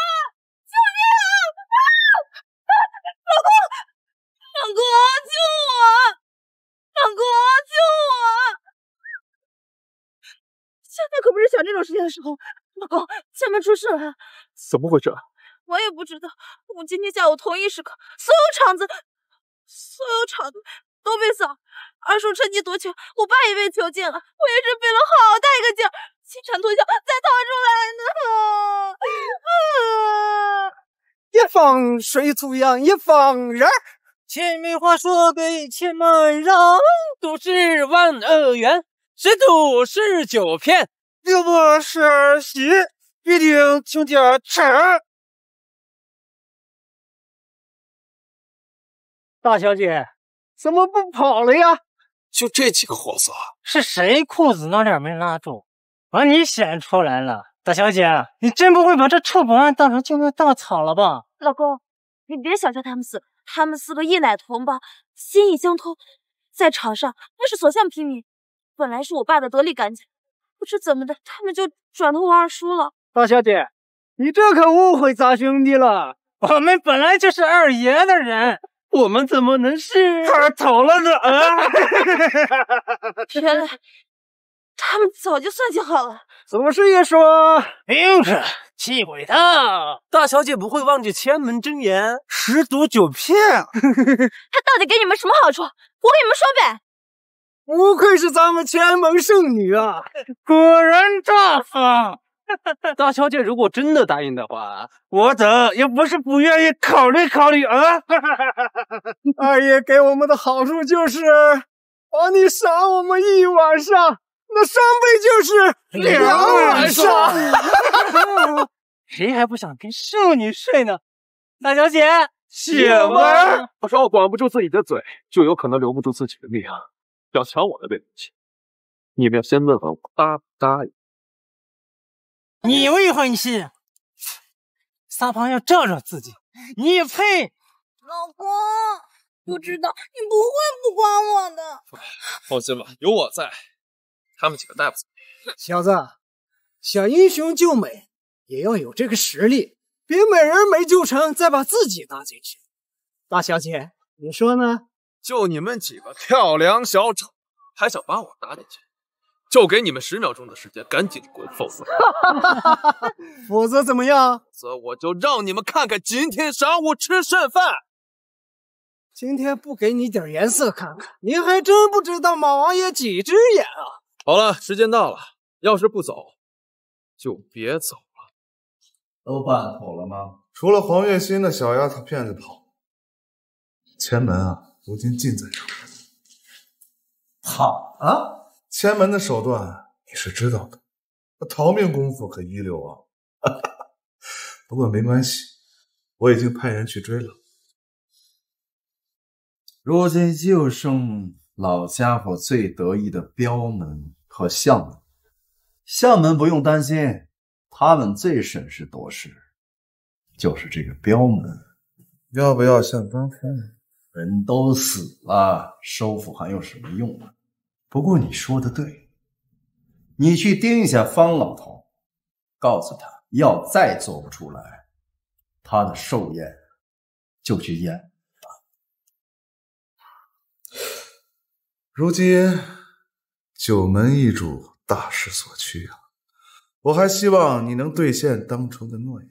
这个你放心，商人最注重的就是诚信二字。那就提前谢谢圣主了。这小丫头是属泥鳅的，你派的人能搞得定吗？要不要我派人帮你啊？不用，这点小事我都办不到，我还怎么出来混呢？他们4个是我手底下的4大高手，就算对面是阎王爷，也能扒层皮。我这就扒了你的皮！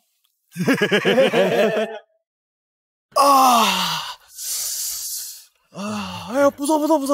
哎呀，你这个手法可以啊！前门从小就得锻炼直立，能把爷爷服侍好，是我们4个的福分啊！我以前只知道你们4个千数量，没想到开马这东西更胜一筹。大小姐，不来，要不你也来一根吧？哎，住手！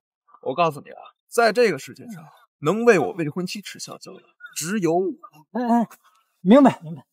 这都什么时候，还有心思开这种玩笑？现在千门没了，以后可怎么办？没关系，吃了我的都得给我吐出来。我没说你，你吃你的。行了，时间也不早了，你回去吧。我一个回去，你也放心啊。大小姐，我们真的不敢了。时间快到了，你们不走就别走。今天不给你点颜色看，你还真不知道马王爷几只眼。谁打我？你说的。少在这装模作样，有本事再打一下试试。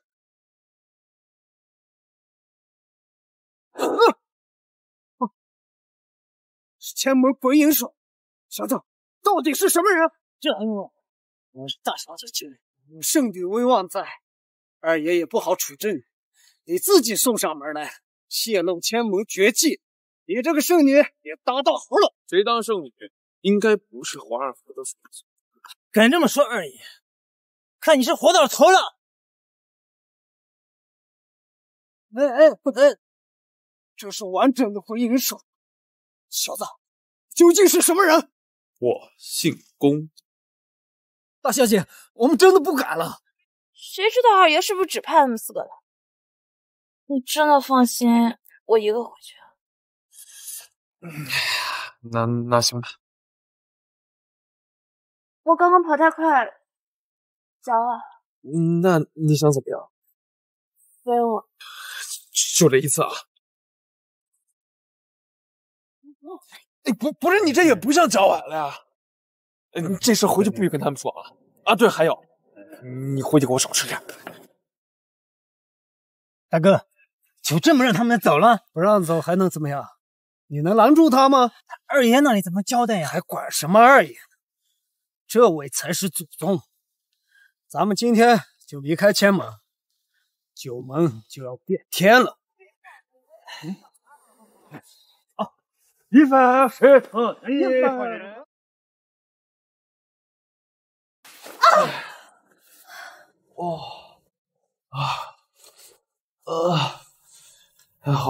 我先走了。哎，别走，我害怕。不是姑奶奶，你还要干嘛呀？你要是一会儿他们来家里抓我怎么办？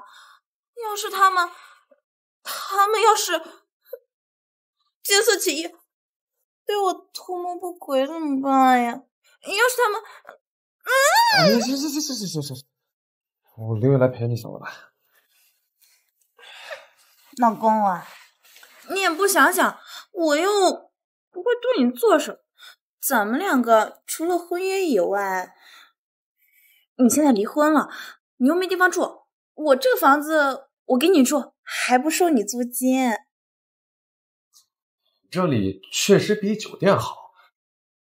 哎，不对，我怎么觉得我被你套路了呢？怎么会啊？你刚刚还看人家的胸呢。我什么时候看你？老公，求你的口技呀！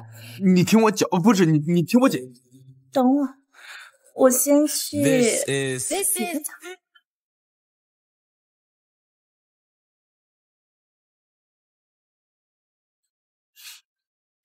哎，老公，我来了。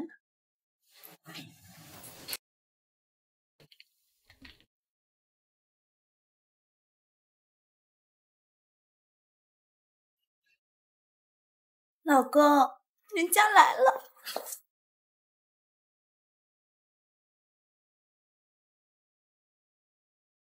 老公，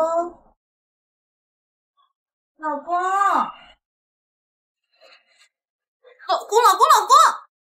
这美女在侧你都睡不着觉啊！想扰乱我道心，没那么容易。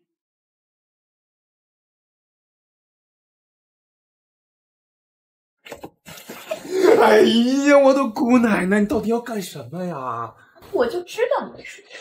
不是你不回你房间睡觉，你来我这干什么？当然是睡觉了，还能干什么？你理直气壮的样子，你真是让我懵懂以对啊！那我还不是害怕他们趁你睡着了再把我抢走怎么办啊？你答应要保护好我的，可不能说话不算数啊！不是，我记得你原来胆子没有这么小啊。那我以前有天赋，我现在只有你了。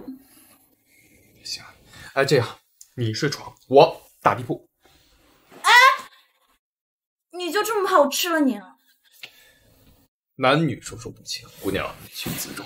咱们两个之间是有婚约的，我现在不过就是想要拿点利息而已。唐长老，我来。停，等一下。我觉得这种事情还是男人主动会比较好啊。那你来吧。哎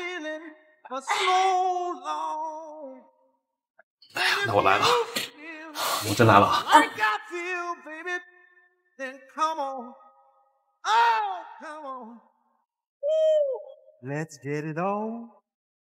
点我干什么呀？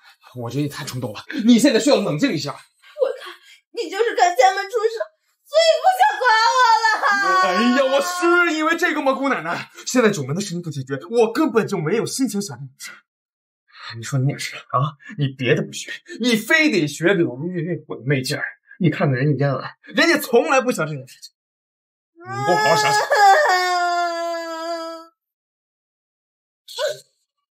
你们干什么？你们干什么？听说千门出事了，我放心不下月心，所以过来看看。你还好意思问我们？你在这干什么呀？哦，他让我过来保护他。保护？我看保护是假，似会情人才是真的。圣主，我知道你刚离婚想发泄一下，但你好歹也懂得节制一下吧。我发誓啊，我真的什么都没干。你以为你是孙猴呀？定住了七仙女儿，你还能什么都不干？你是不是觉得我们两个很傻，很好糊弄？天地良心，我真的什么都没干。啊，那来这样来，起来，你告诉我，我是不是什么都没干？老公确实什么都没干，说不过把我的衣服弄掉啊。老公，原来你喜欢这样的呀？那下次你停！你给我打住！你把你脑子里这些奇奇怪怪的，你给我听。啊，对，还有你，来，你给我说清楚，我到底干什么了？你这衣服掉了跟我有什么关系？确实跟老公没关系，是我自己的。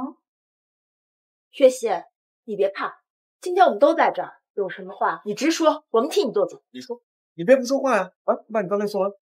不是，你还想让月心说什么呀？一个女孩子家这些话怎么说得出口啊？漂亮啊！信不信？我是跳进黄河，我也洗不清了。行了，你也别解释。今天我在这儿，就由我带头弹劾圣主。都别愣着了，说吧。老公，你跟我也有婚约的，你为什么就跟他睡不跟我睡啊？现在是说这个的时候吗？回来就是回来。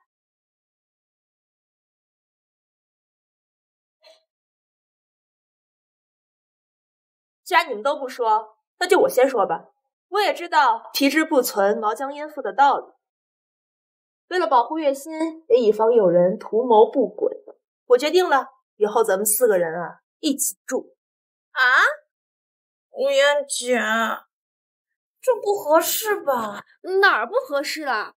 我看你呀，就是想吃独食，谁知道有的人会不会精虫上脑，趁他不注意都下毒呢？你个臭卖艺的，你说什么呢你？我就说你呢，谁知道你个小浪蹄子有没有安什么好心？我觉得这个提议就挺不错的。不错什么呀？不错，跟你们几个女妖精住在一起，别说唐长老了，朱长老也顶不住啊！老公，朱长老顶不住，我可以啊。你说到时候咱们在一起生一些小圣主，哎呦，太好了！回来，说这话你也不嫌害臊。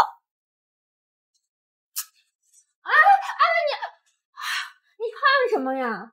我可是他未婚妻，给他传宗接代，天经地义。就算你想，那你也要看看他现在有没有这个本事。哎，你可以侮辱我的人格，但是你不能侮辱我的体格。我是说，你现在身上的毒解得怎么样了呀？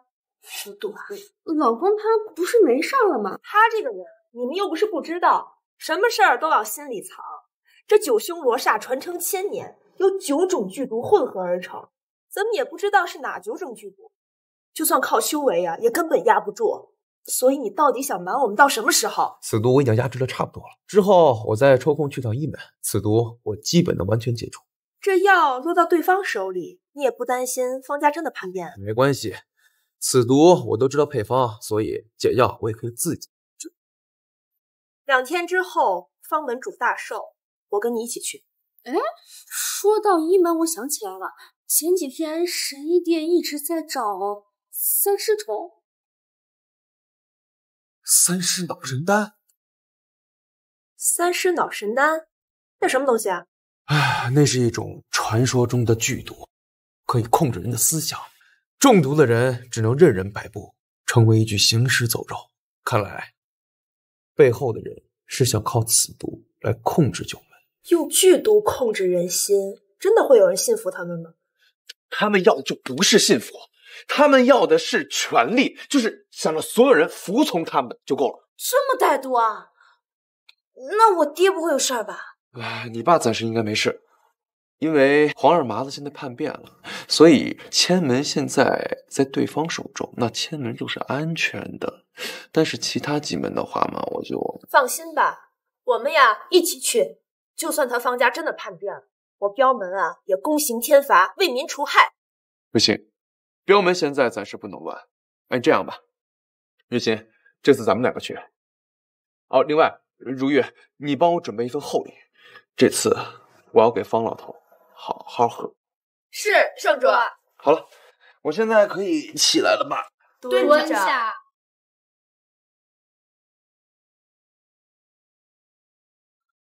这就是神医殿方老爷子的府邸。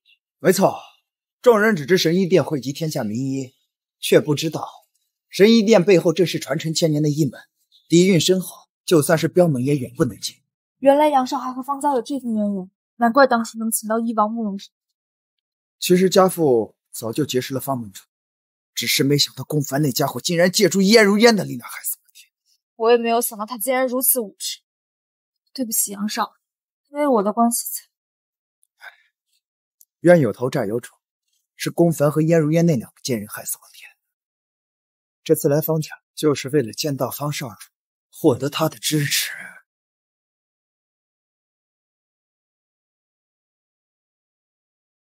方少主，我爹被人害死了，之前的合作可能……害死了？谁干的？刁门的燕如烟，还有他背后的圣主。什么狗屁圣主？九门的圣主早他妈死了！燕如烟那个贱人不知道从哪儿找的冒牌货。冒牌货？怎么可能？差点忘了，现在镖门岌岌可危，不是想用这种方式苟延残喘吧？方少主，我杨殿凤愿拿出我杨家全部家产，只求为我爹报仇。就你那点家产，留着给你爹送葬吧。不过搞垮燕如烟，我倒是挺有兴趣。有了方少主支持，就算他是镖门圣女，也必死无疑。那我就提前恭喜杨少大仇得报了。龚凡，我可不会让你死得那么痛快。这一文毒药无数，我要在你身上全部用上一遍。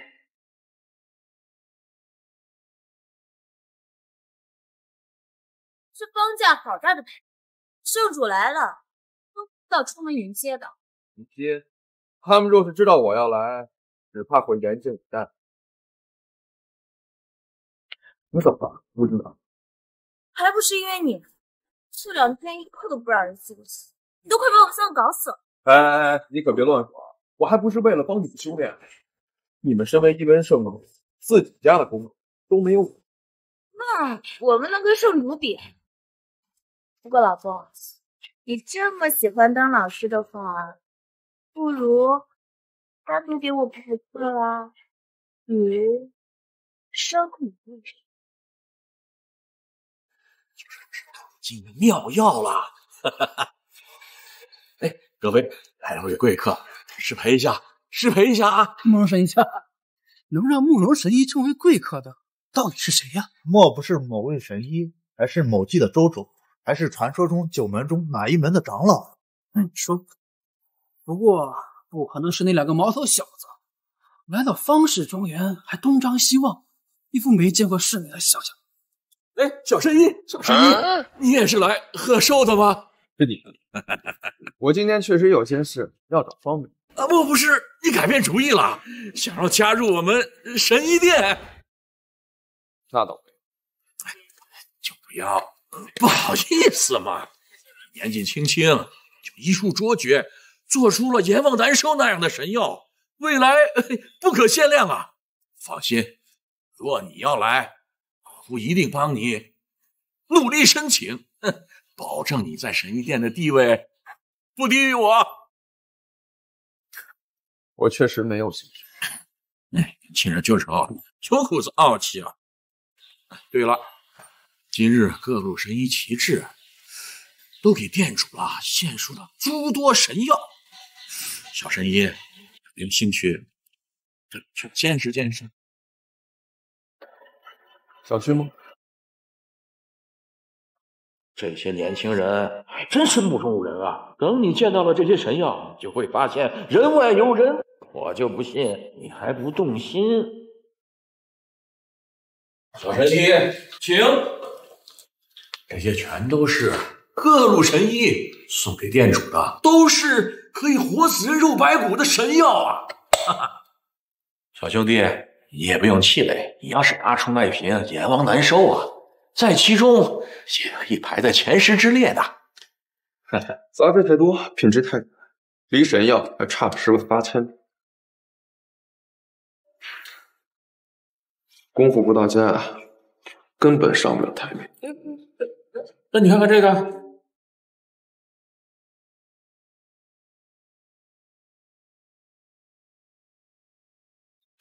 草药虽然不错，但是炼制工艺太差了，还是不行。哎，小兄弟，虽然你做出了阎王难收，也是百年一遇的奇才，可是你说这些神药全都品质太差，是不是也有点大言不惭啦？唉，现在的神医店也不过如此，给方门主的药竟然是这种品质。我这个人说话比较直接，我说这些东西不行，是放在医门的角度上说的。如果放在我这儿，这些东西全都是垃圾。嘿，哪来的毛头小子？好大的口气，敢说我师傅做的药是垃圾？这位是我师傅听思念，他可是当代一线神医店的长老，别说是宁州，就放眼整个帝都也声名在外。各州州主、顶流的名宿，就连九门中的长老都吃过我师傅做的药，全都药到病除了。这两个人也太狂了，竟然连金线的药都敢侮辱！我金线的药都能说是垃圾，这天下怕是没有好东西。小子，想要哗众取宠，也不看看这是什么地方，敢在此撒野，是想要与整个医门为敌吗？师叔，此子很年轻，难免有些轻狂，请您不要放在心上。慕容兄，这人是你带来的，敢得罪我师傅，可不是你两句话就能过去。小子，你可闯了大祸了，还不赶快给金一仙跪下认错，否则我也救不了你啊！我说这些是垃圾，都是抬举他，浪费这么多珍贵草药做出这些东西，你们简直是浪费天才地宝。你说我师傅浪费天才地宝，难不成你能做出来？垃圾，我当然做不出来。既然你都做不出来，你有什么资格对我师傅品头论足？我看你是活腻了。说的不错，凭这种乡村野夫也敢羞辱金仙，简直找死！哎，我话还没说完，这种浪费草药的垃圾，我当然做不出来，因为我做出来的药要比这些好上千万倍。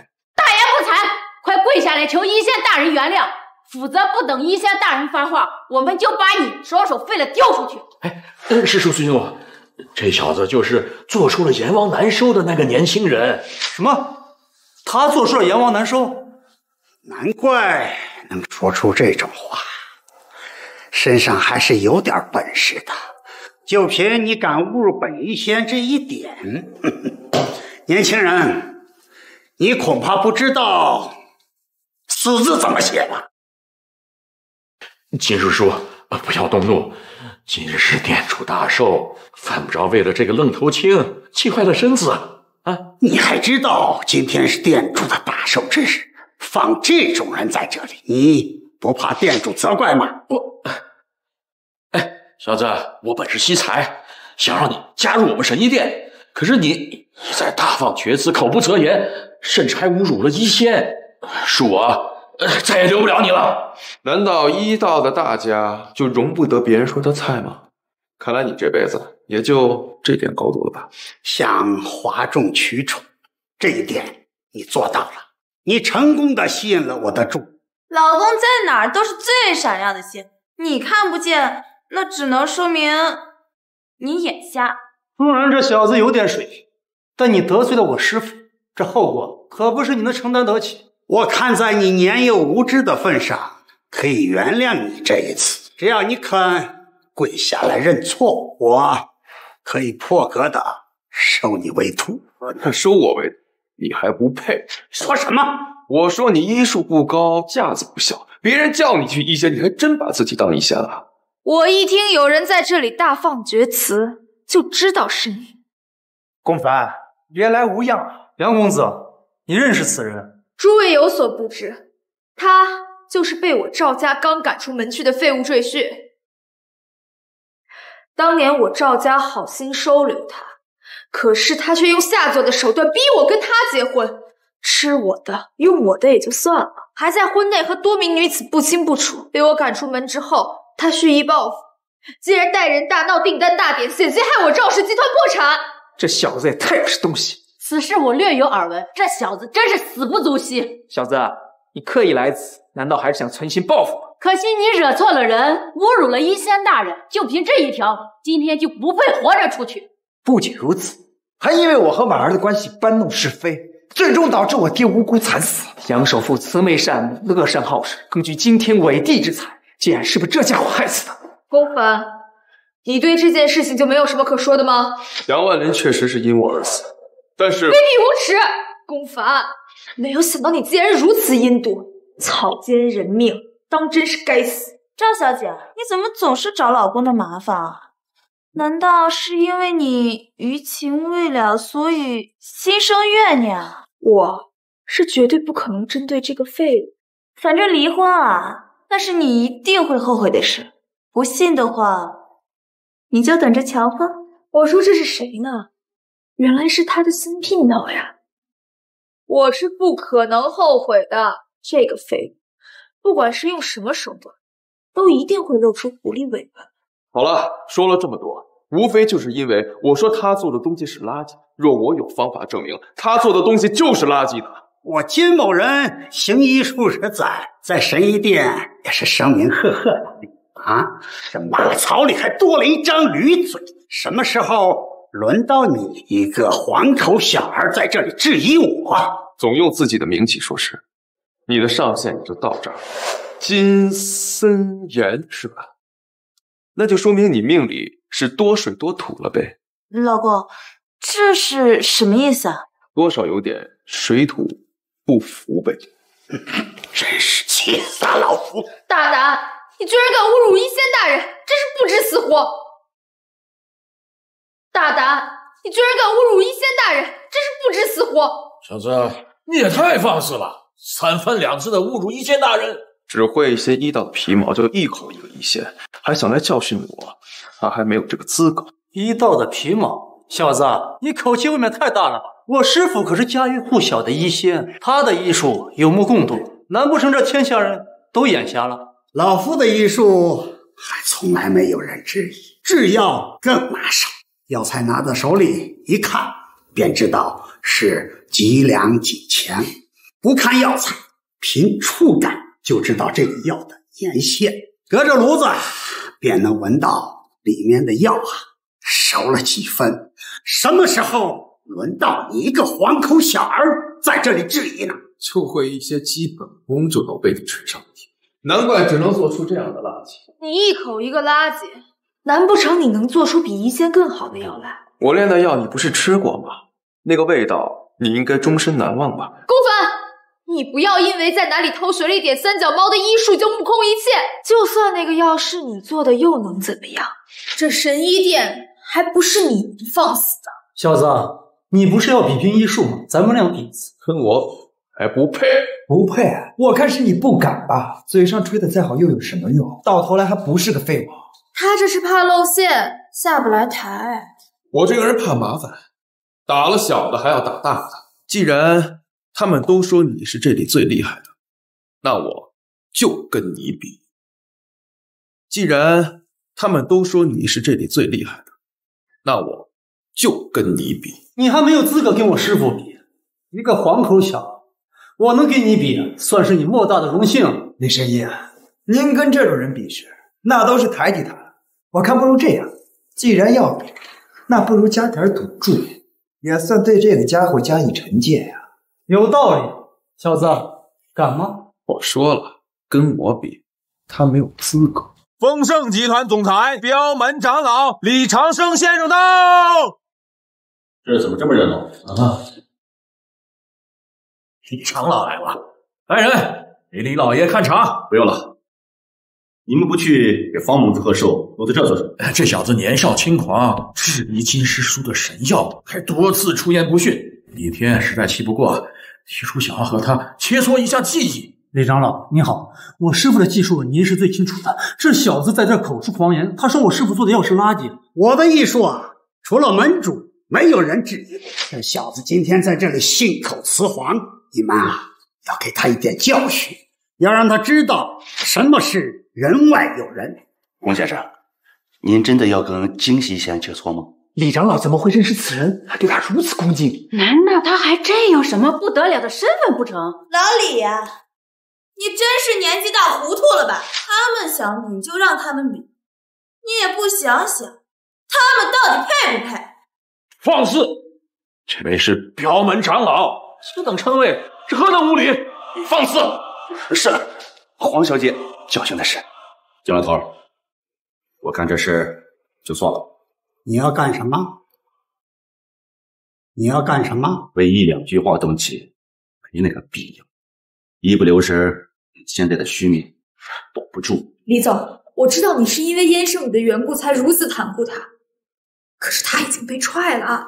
龚先生和燕圣女的关系，还轮不到你来评头论足。赵小姐，你婚内出轨杨家公子的事，我可是略有耳闻啊。既然已经离婚，就没必要再造谣报复了。李长老，我可不管他跟这赵小姐有什么瓜葛，有什么误会，我就知道他得罪了我师傅。如果不肯接受我比拼的话，就必须跟我师傅道歉。就凭你和龚先生比，你真是自不量力。想要比拼也不是不行，你把你们一门医术最高的请出，要不然的话，这两个比完还有下一个，浪费我们时间。小丫头片子，你懂什么？我师傅可是神医殿的长老。那照你这么说，你们一门上下没有比他医术更高的了。那这样吧，把方门主叫出来，他们俩比拼才有意思。什么？今天是门主的大寿之日，他有什么资格跟门主比呢？哎，我认为洪小姐说的对啊，方盟主大寿肯定不会介意后背切磋一下，如果能互相提携，这不是美事一桩吗？你怎么老是长别人的威风呢？啊，他跟李天比一比也就罢了，他怎么能和方门主互相提点呢？难道我神医殿真的没有人了吗？李长老，你说这句话可要考虑考虑后果。若是一仙大人一怒之下将整个神医殿迁出永州，这不是你整个镖门能够承受得起的。李长老，您真要为了此人置镖门于不顾，置宁州百姓于不顾吗？龚先生，这件事你怎么看？金森言是吧？我说你做的东西是垃圾，你不服就亲自跟我比，不比就不要浪费我时间。不知好歹的东西！我今天呢，就如你所愿，和你比一比，让你知道什么是一门的底蕴。今日的比试纯属切磋，还请诸位做个见证啊！好，那今天就以能够增强人的元阳之意的增元丹为题，谁炮制的增元丹药效更高，谁就获胜。可有异议？无异议。起！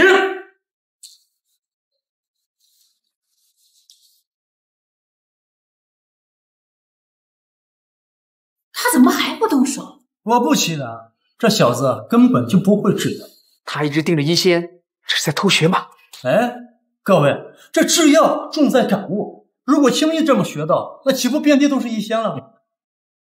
他根本就是在哗众取宠，当初那份阎王难收，还不知道是从哪儿偷学来的。龚凡，我告诉你，在这么多人面前，你那些偷奸耍滑的伎俩根本就是毫无用处。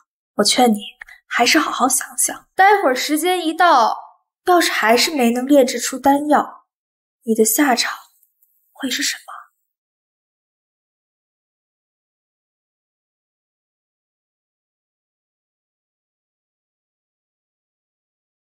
老李，你说老公他怎么还不动手啊？他不会入赘赵家5年以后，把医道所学全忘了吧？我也不清楚，我想圣主肯定有他的理由。那你觉得他能赢吗？这也不好说。金森言是一门长老，医术卓越，其制药手段神乎其神。龚先生要想赢，没那么容易。我倒不觉得，你看老公那胸有成竹的样子，他肯定没把这个老家伙放怀里。我呸！哼，就这毛头小子，毛都没长齐呢，还想赢我师傅？没错，制药最重要的就是经验。就算他从娘胎里就开始制药，那才有多少年啊？想赢我们金师叔，只怕是天方夜谭。李总，这个家伙除了说大话之外别无所长。我劝你啊，还是离这种废物远点，不要因为他得罪了医。有眼无珠，你懂什么？哎呀，我师傅已经最后一个步骤熔丹了，这小子还没动静，恐怕要认输喽。原以为此人放肆大话应该有点水平，没想到真上了阵，连反抗都不敢。你现在认输还来得及，等我丹成之时，你就要为你刚才的话感到后悔。认输？你制药手段粗劣不堪，还想让我认输？今天我就教教你们什么叫真正的制药炼丹。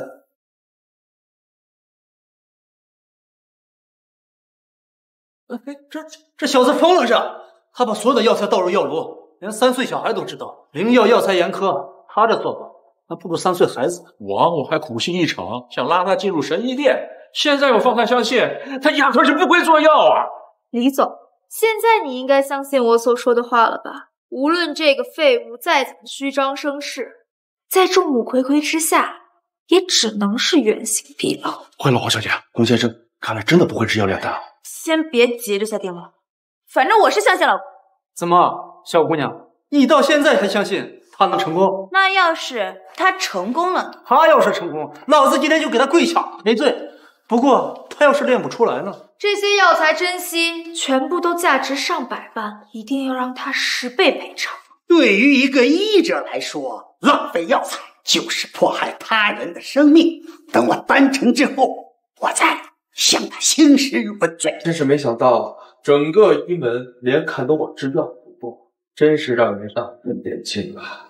制药的步骤只是劳动束缚，打破枷锁，方能成就大道。我就要问问你，还能嘴硬到几时？丹成，好浓郁的药香啊！看来我师傅这次非常小子，不用打开药炉都能闻到药香。你这次输定。一切大人果然无愧于药王称号，这丹药闻之就令人精神一振，效果肯定非同凡响。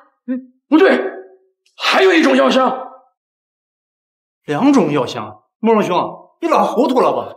就他这制药方式，炼成丹都很难做到，更何况只有极品的丹药才能味道药香。龚凡，你不要再虚张声势了，还不赶快下来认输道歉？不对，确实有2种药香。怎么回事？我也闻到了2股药香。不会吧，这小子真的成功炼出了丹药？你们别被他给骗了，这肯定是他用了什么障眼法。龚凡，你还不赶快滚下来！赵小姐，你急什么？既然有了药香，那就说明丹药即将成型。你这个时候让龚先生下来，你是害怕他成功吗？你胡说！我只是不想看他浪费大家时间。哦耶！老公成功了！有些人呀，要被打脸了。什么？他真的炼出了丹药？小神医的药香浓郁了10倍不止啊！这种品质的增元丹，哎，就算闻一闻也能起到奇效啊！好浓郁的药香啊！这种药香只有在门主炼丹的时候我闻过，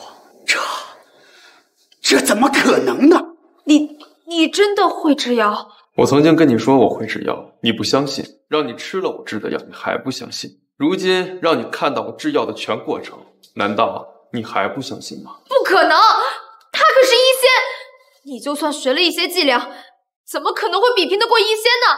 你呀，现在还想比？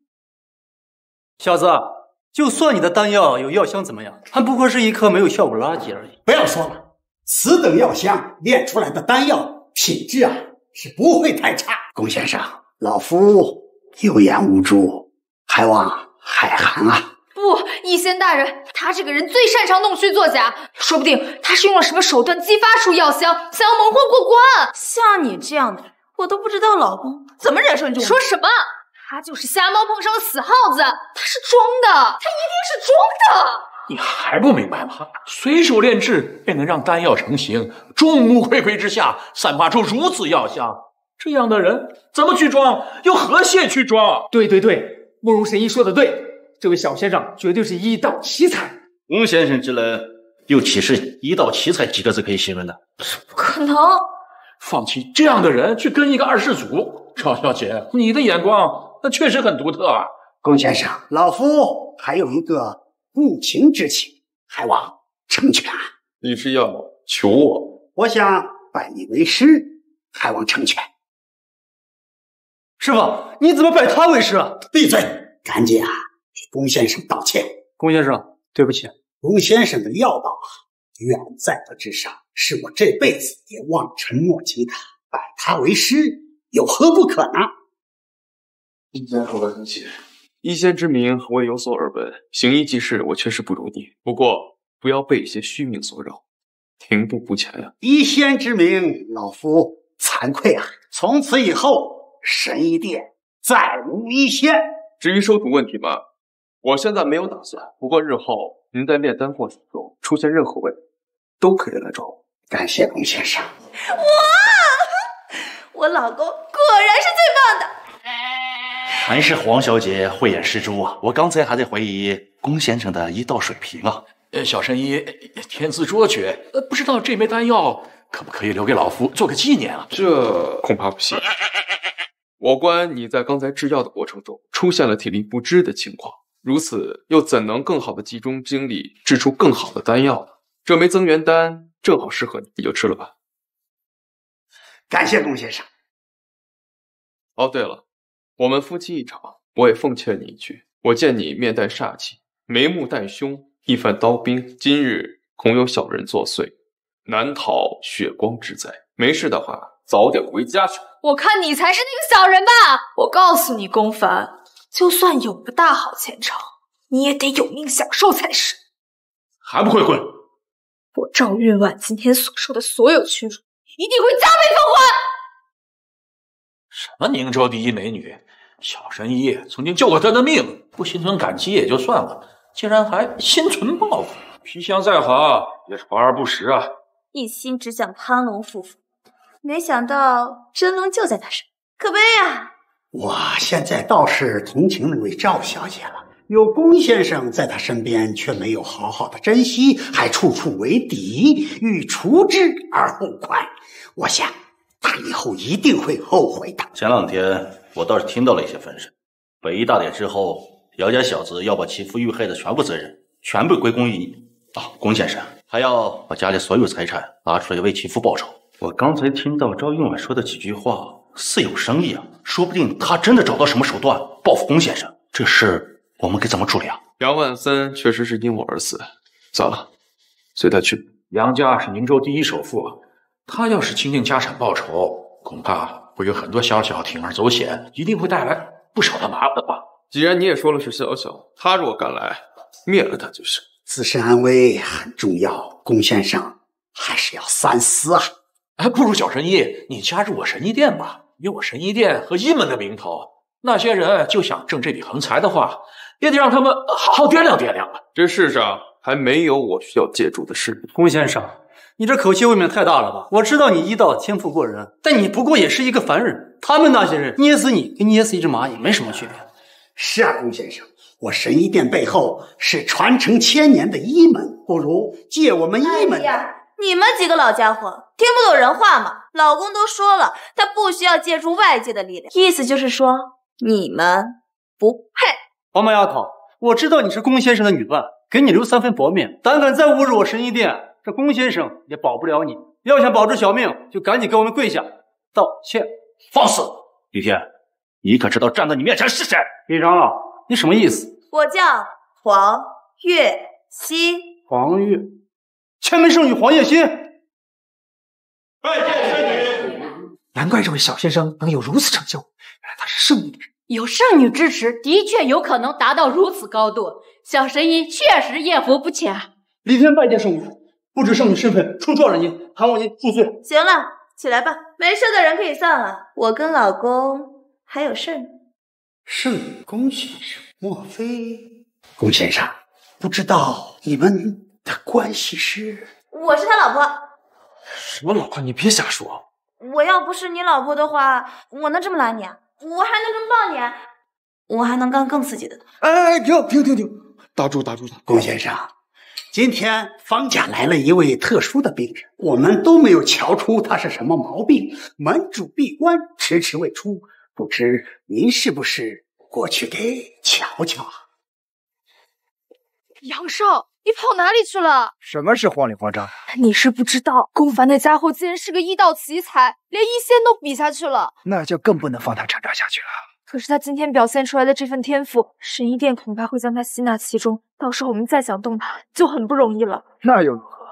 就算他进了神医殿，也不过是个小喽啰，想要动他，如同踩死一只蚂蚁。婉儿，你不是问我怎么先走？我呀，是去断他后路了。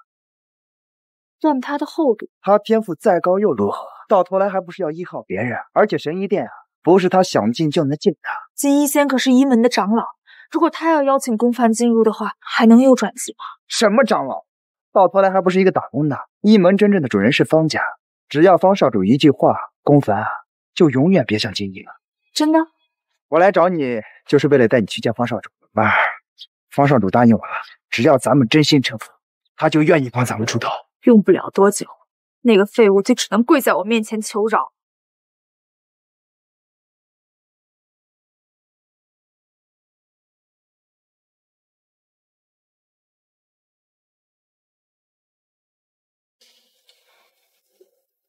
知道，帮我过去。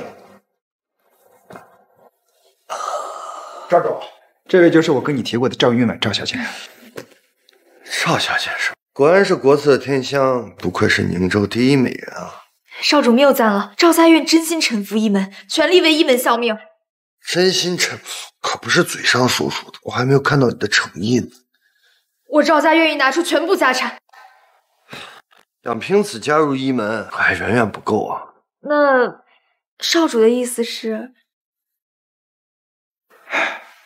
少主，我还有事，就先不打扰了。您答应我的事，放心，一个废物而已，捏死他跟捏死一张蚂蚁一样。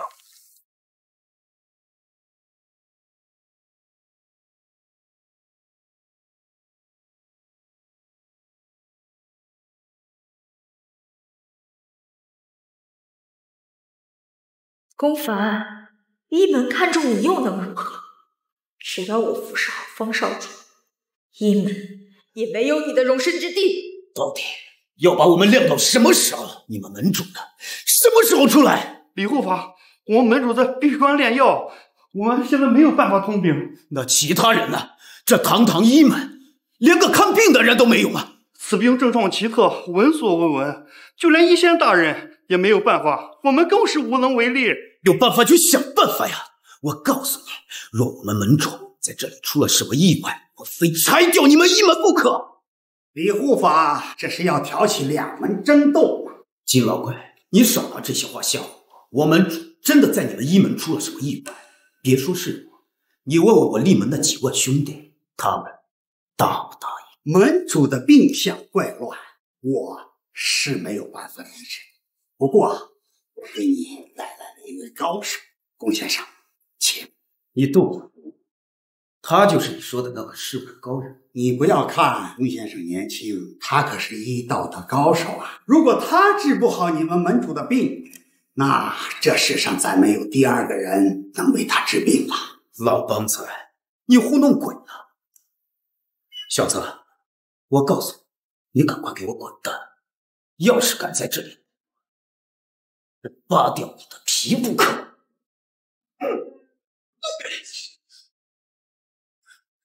一门千金鼎，小子，你究竟是谁？一门千金鼎，小子，你究竟是谁？一个能救他命的，就凭你，就算你从娘胎里开始学，又能有多大的本事？更何况这个病连金老鬼都没有办法医治。谁说医术好就得年纪大？我看你年纪挺大，可是呀，怎么只长年纪长？你这皇上，你说的没错。千门圣母，这位龚先生啊，是圣母的朋友，随手炼药，便胜老夫千倍，做老夫的师傅都够了。你说他有没有资格给门主看病呢？既然是圣母大人带来的人，小兄弟，就麻烦你了。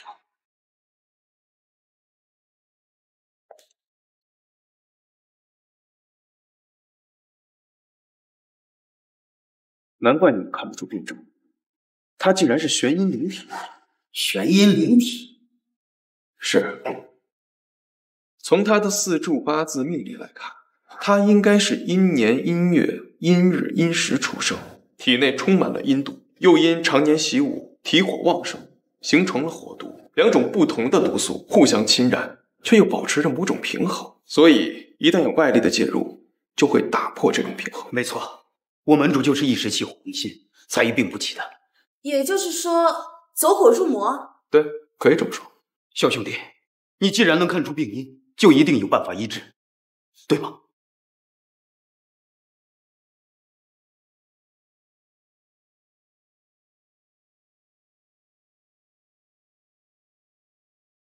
哪来的野小子？你要再敢扎一针，信不信我要了你的命？方少爷，你什么意思？我还想问你是什么意思呢？李叔来我一门看病，却让一个外人在这动手动脚。你说这要是看出点好歹来，是算你的还是算我一门的？少主啊，龚先生的医术超群，或许呢，一门什么时候轮得到你做主了？你竟然敢打我！我可是一门的长老，你的长辈啊！打你又怎么了？一个长他人志气灭自己威风，让一个外人来我一门在这撒野，我看你这长老啊，真的是当到头了。还没当门主呢，先过起当门主的瘾了。你是个什么东西？这轮得到你说话了？我现在开始相信，一门凋敝，医术不精了。堂堂自家少主的不举问题都解决不了，真是一代不一代。说什么？我说什么，你自己心里清楚。方大少，你们的家事我不管，但不能让我门主就这么一直躺下去吧。既然方门主一时半会出不来，那不如让这位小先生试上一试。下贱胚子也配给李门主看病？还是说你想用你们李门主的万金之躯在他身上赌一赌？我听说这位小先生医术惊人，在赌斗中也赢了金老鬼，就连金老鬼都对小先生敬佩有加，应该不会有什么问题吧？刚才的事情啊，我听说了。金老那是年纪大了，老眼昏花，骗得了他，可骗不了我。连配药剂量都不懂的人，还敢配说自己会治病？一个乡野人，不过就是学了点坑蒙拐骗的本事，就敢四处招摇撞骗，还敢骗到我一门来。来人，拖出去喂狗！我看谁敢！我看谁敢！哟，我当是谁呢？原来是千门的黄小姐。你千门一主，这么大的事情，你不赶紧回去救你爹去？你跑我一门在这撒什么野？我千门的事还轮不到你插嘴，倒是你啊，有这闲工夫，倒不如去看看你的病。哦，我忘了，有下人在啊，那我确实应该给你留点脸哈，要不然所有人都知道你方不举他不举了。我知道他是你的人，可你别忘了，这是在我一门，还轮不到你千门的人在这做炮。方大少，我知道你啊，就是害怕他治好了李门主，打你一门的脸啊。就凭他也配？李护法，你觉得呢？一门都没有办法看出来的病，小先生一眼就看得出，更何况他也是圣女带来的朋友。凭此两点，我李某愿意赌一赌。好，你们一个个的都跟我作对，是不是？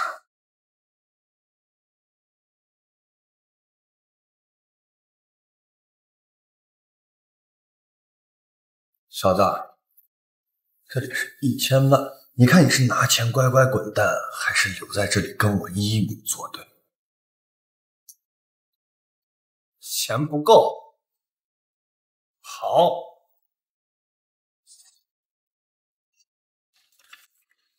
再给你1000万。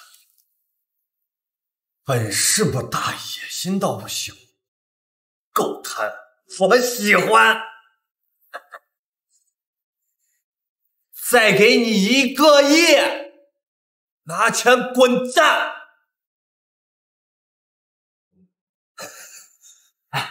我就说吧，没有人会跟钱过不去，更何况这种没见过世面的土包子。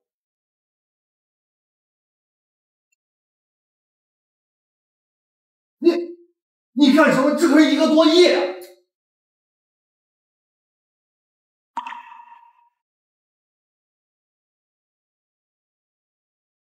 哎，小神医，你这是干什么？你不是一直想拜我为师吗？今日我就教你，医到远非药到，一吐而足。你们还愣着干什么呢？还不赶紧把他扔出去！真要眼睁睁的看着他把李门主给弄死在这儿！站住！我今天就要看看谁敢阻止小先生救人，老子非要了他的命！你可想好了，李门主今日要是死在这儿，可跟我一门一点关系都没有。他若是至我，我自会找他算账。但如若你敢从中作梗，我不介意让你尝一尝厉门古拳法的厉害。行。听古话说，这枸杞治不举，原来是这种意思啊！黄小姐，你就笑吧，等会儿看李门主死在这儿了，你还笑不笑得出来？这恐怕你就得失望喽。真他妈是个土包子，拔火罐这种上不了台面的手段也能拿得出来。医道源远流长，每一个手段都有它的意义和价值。你身为医门少主，却舍本逐末，只追求一些华丽的手段，却忘了治病救人不看过程，只看疗效。随便拔2个火罐就能救人，你糊弄鬼呢？真是羞辱难调。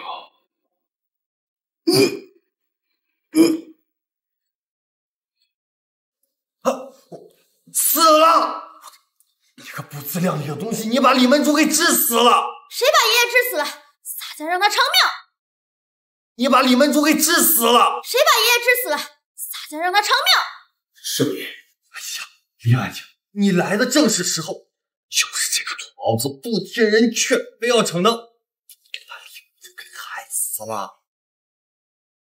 老门主是寒火攻心，我已经帮他疏通了血管，排出了毒素，过不了一会儿他就会醒的。你说他会醒，他就会醒，忽悠谁呢？我看你是吓破了胆，乱说话吧。他醒不醒，一会儿就知道。反倒是你，人是死是活你都分不清。我劝你还是早点放弃医道，回家乖乖做我们的败家子吧。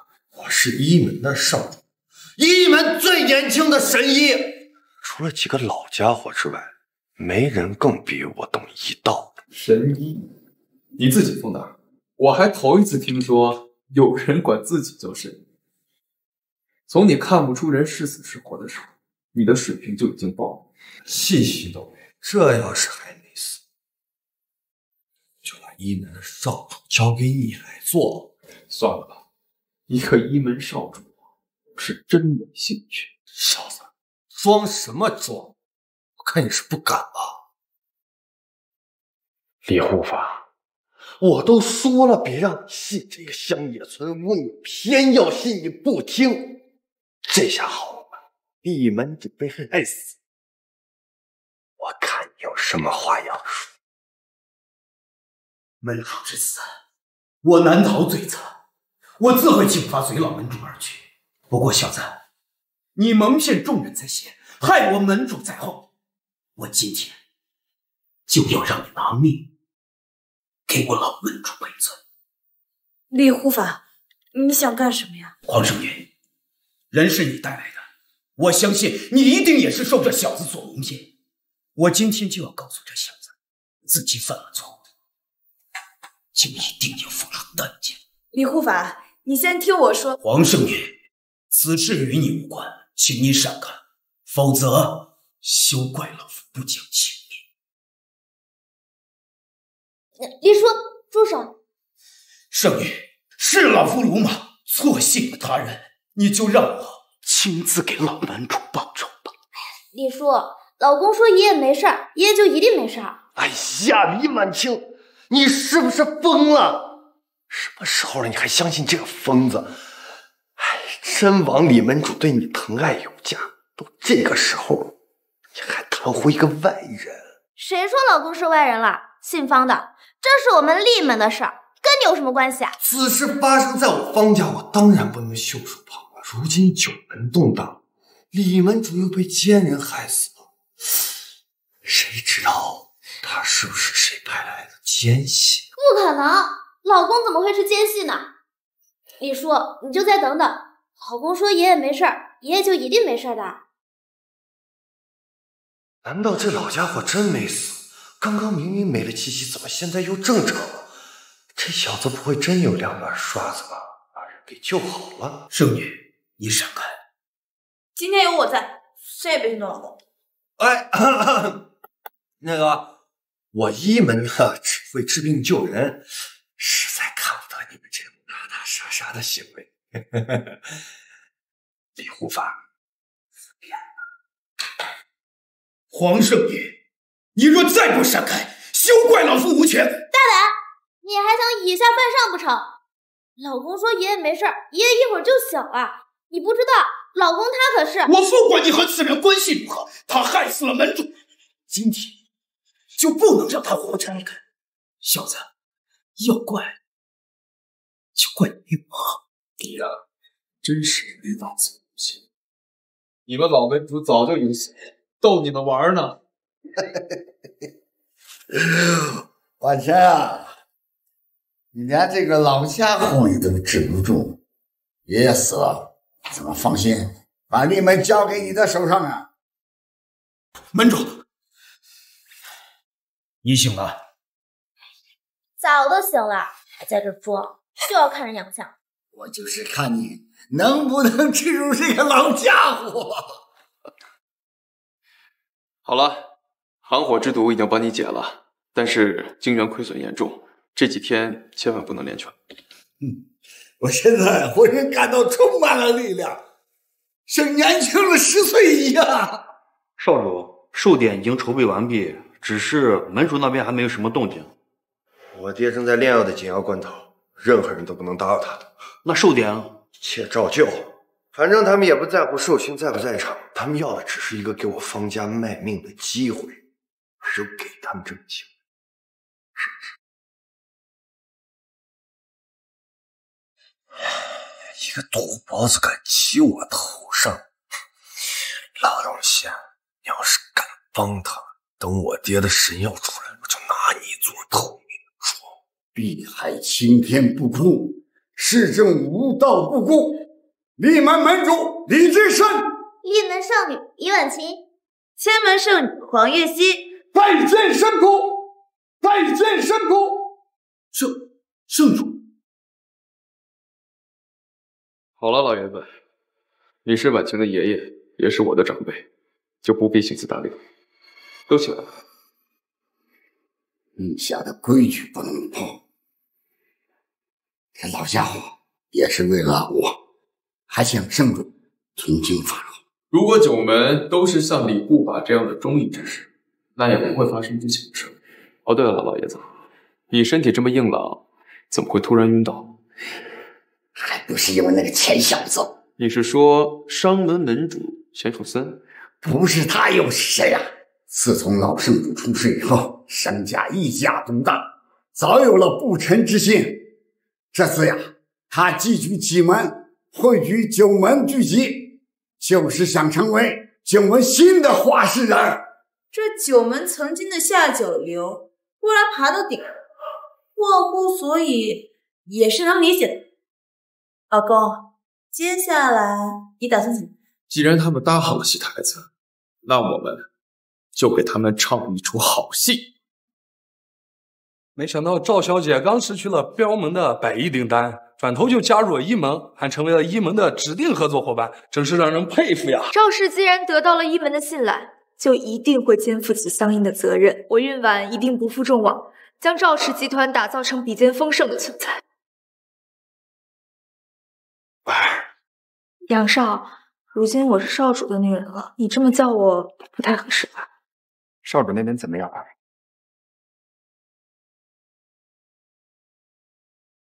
少主，你可算来了。送你的礼物可还喜欢？喜欢，我都不知道该怎么报答你了。那就用身体报答吧。所有的付出都是值得的，我赵云婉从来都不会输。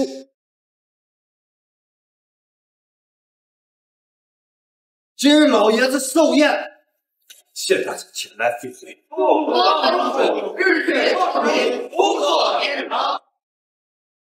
황家小子，你爹好大的架子呀！怎么，他自己的寿宴连个面儿都不露，是不是太把我们这些人不放在眼里了？这辈不怎么来了？少主，您不是答应我弄死他吗？算什么东西，也敢质疑我？少主想要弄死谁，还不是分分钟的事情。只不过这些直接弄死，未免也太便宜他了，应该要慢慢折磨才对。还是曼说的对，不能让死太痛快了。恭喜李门主大病痊愈啊！几十年的顽疾，在我一门得到了治疗，真是福缘深厚，可喜可贺了。跟你们一门有什么关系？一群酒囊饭袋，最后还得是我老公出手。皇圣女，瞧你这话说，不能把功劳全揽在自己身上呀。什么？这个女人竟然也是个圣女？李门主那是吉人自有天相，再加上那么多的神医治愈，早都有了效果，只不过是让这小子白捡了个便宜罢了。好一个雷公电母不在家呀！这种话你也好意思说得出口？方软软，我爷爷问你呢，方门主在哪？我这么熟，这九门之中，谁不知道你方不举是个软软啊？有什么好装的呀？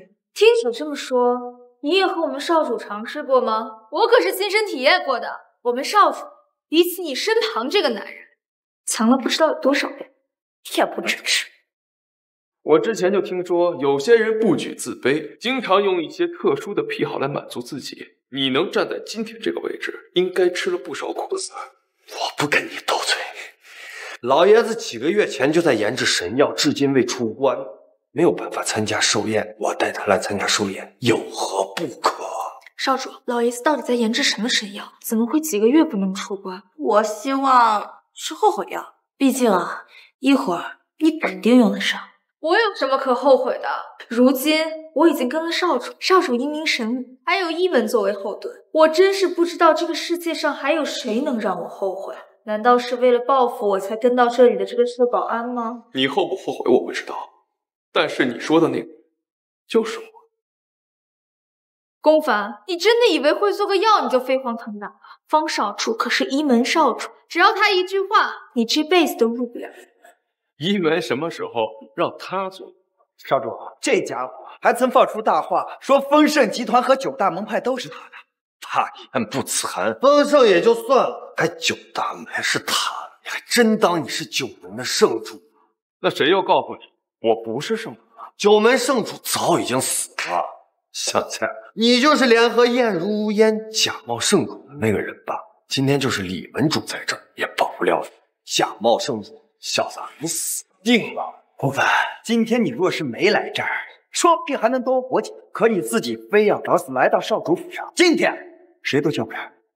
杨巅峰、方不举，哎，你们俩是把病写名字上了是吧？不分青红皂白，哎，就知道是呲牙。来，再呲一下。小子，别在这放肆，就凭他们几个，今天保不了你。来人！姓方的，你最好搞清楚，你现在得罪的是什么人？老公，他可不是你能得罪得起的。千门什么时候轮得到你做主了？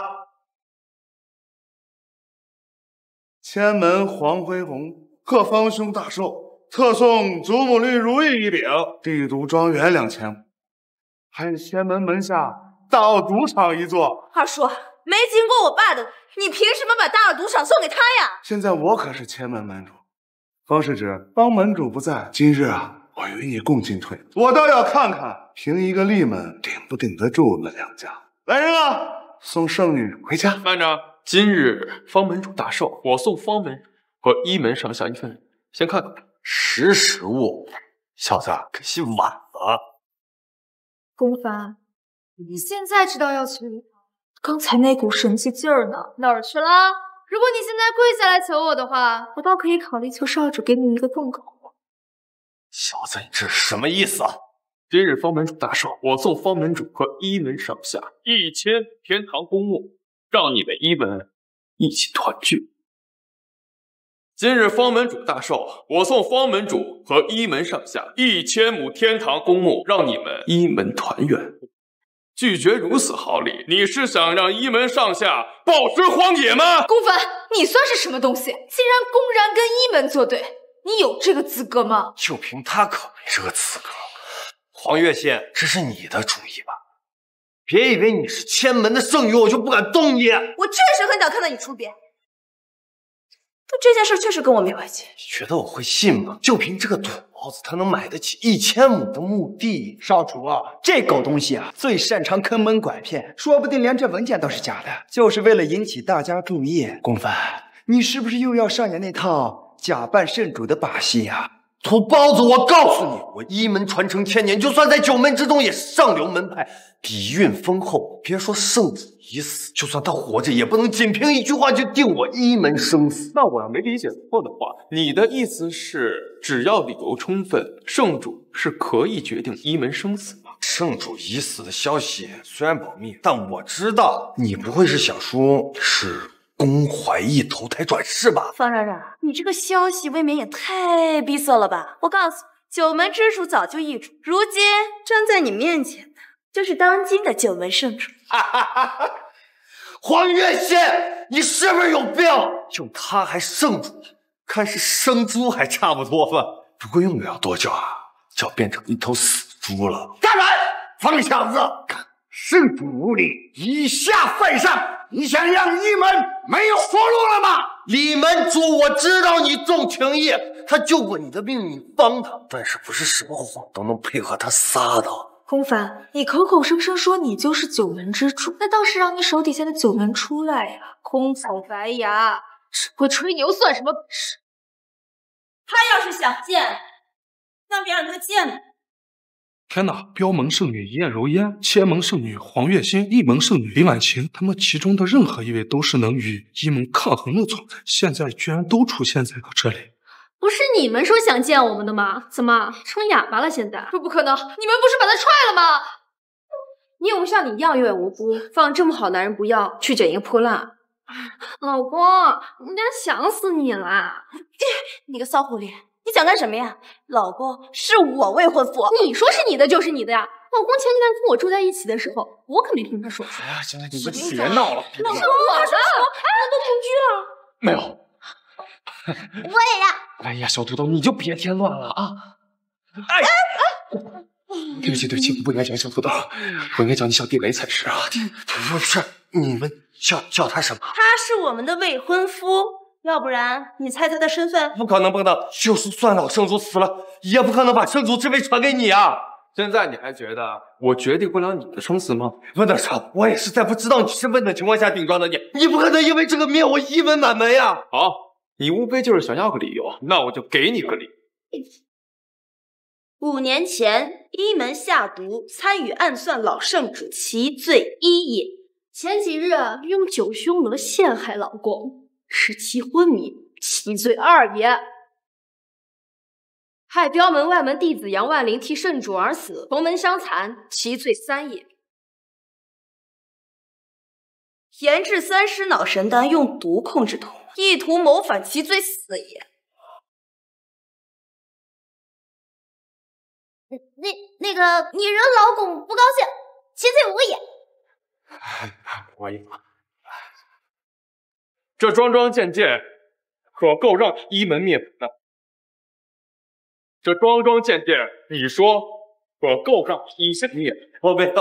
我没有。你真的是9门圣主？这些现在还重要吗？你当时应该早告诉我的，如果你早点告诉我，我告诉你又如何？你喜欢的就只是虚名罢了。不是这样的，我心里是有你的，但是你只是一个保安。我如果想让赵氏集团发展，我就必须得靠我自己。够了，你不用再找什么借口了。这5年你都没有相信过我，就连刚刚你也不相信我，对吧？我早就说过了，今天要是有后悔药的话，你一定用得上。山鸡飞上枝头呀，当不了凤凰。原来是你害死我爹！我没有，我没有。你当然没有，因为这一切都是你爹做。你这个猪脑的，他又怎么会让你知道？我就知道这些事里一定有你。你倒是比你那个不成器的爹强多了，还知道用9门的力量来对付我。只不过如今的9门已不像从前了，你只不过是个空头圣主。9门的格局早就变了，公家没落，是时候退出9门的舞台。我对公家怎么样，我没有兴趣。但是今天圣主这个位子是老爷子留给我的，谁都休想抢走。你觉得你做的一切还有意义吗？除了道门、气门，其他9门剩余的化石人今天都来，是时候该推举一位新的圣主，还请前门主顺应天命，承继圣主之位。九门只占了3门，你就敢谋权了？标门上下13000人，可不会让你得逞。你真以为我们会打无把握仗吗？30道神丹，我早就研制出来，只等你们入口。研制出来又怎样？你还能逼我们吃下去不成？我已将毒放入香炉之中。当你们踏入方家的那一刻，你们就已经死了。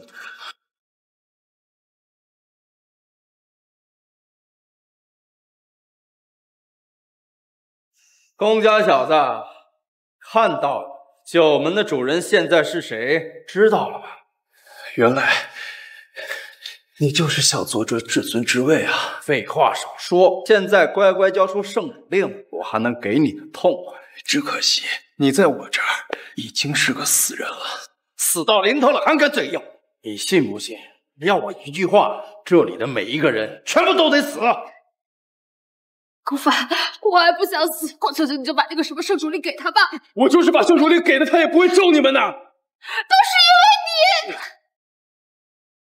我最后再问你一遍，圣主令是你乖乖的交出来，还是感受一下3尸脑神丹再交出来？用毒控制人心是你的手段，一句毒控制人心，是不会有人真心信服你的。我劝你现在乖乖的交出圣主令，否则你这几个如花似玉的未婚妻，我就先替你享用了。享用我们魏小老公，你休想！碧海青天不哭，市政无道不哭。九门之中不乏忠烈之人，就算你拿到圣主令，也会有人拼尽全命只为杀了你。是你们自找的。前门主，我看这家伙软硬不吃啊，要不催动3尸虫，让他吃点苦头。公吧，让你感受一下3尸虫带给你的无比快乐吧。这不可能！他明明中了3尸脑神丹的毒，他还能发出力气。谁又跟你们说我是真的中毒了？我明明下了毒，这怎么可能？圣主早就猜到了你会用这一手，我昨日便潜入府中，你那3尸老神丹早都被我替换了。道门莫向清，拜见师徒。医者仁心是你永远学不会的东西，难怪你这么自信，只能怪你不信，太心急，连是不是毒药也不检查一下。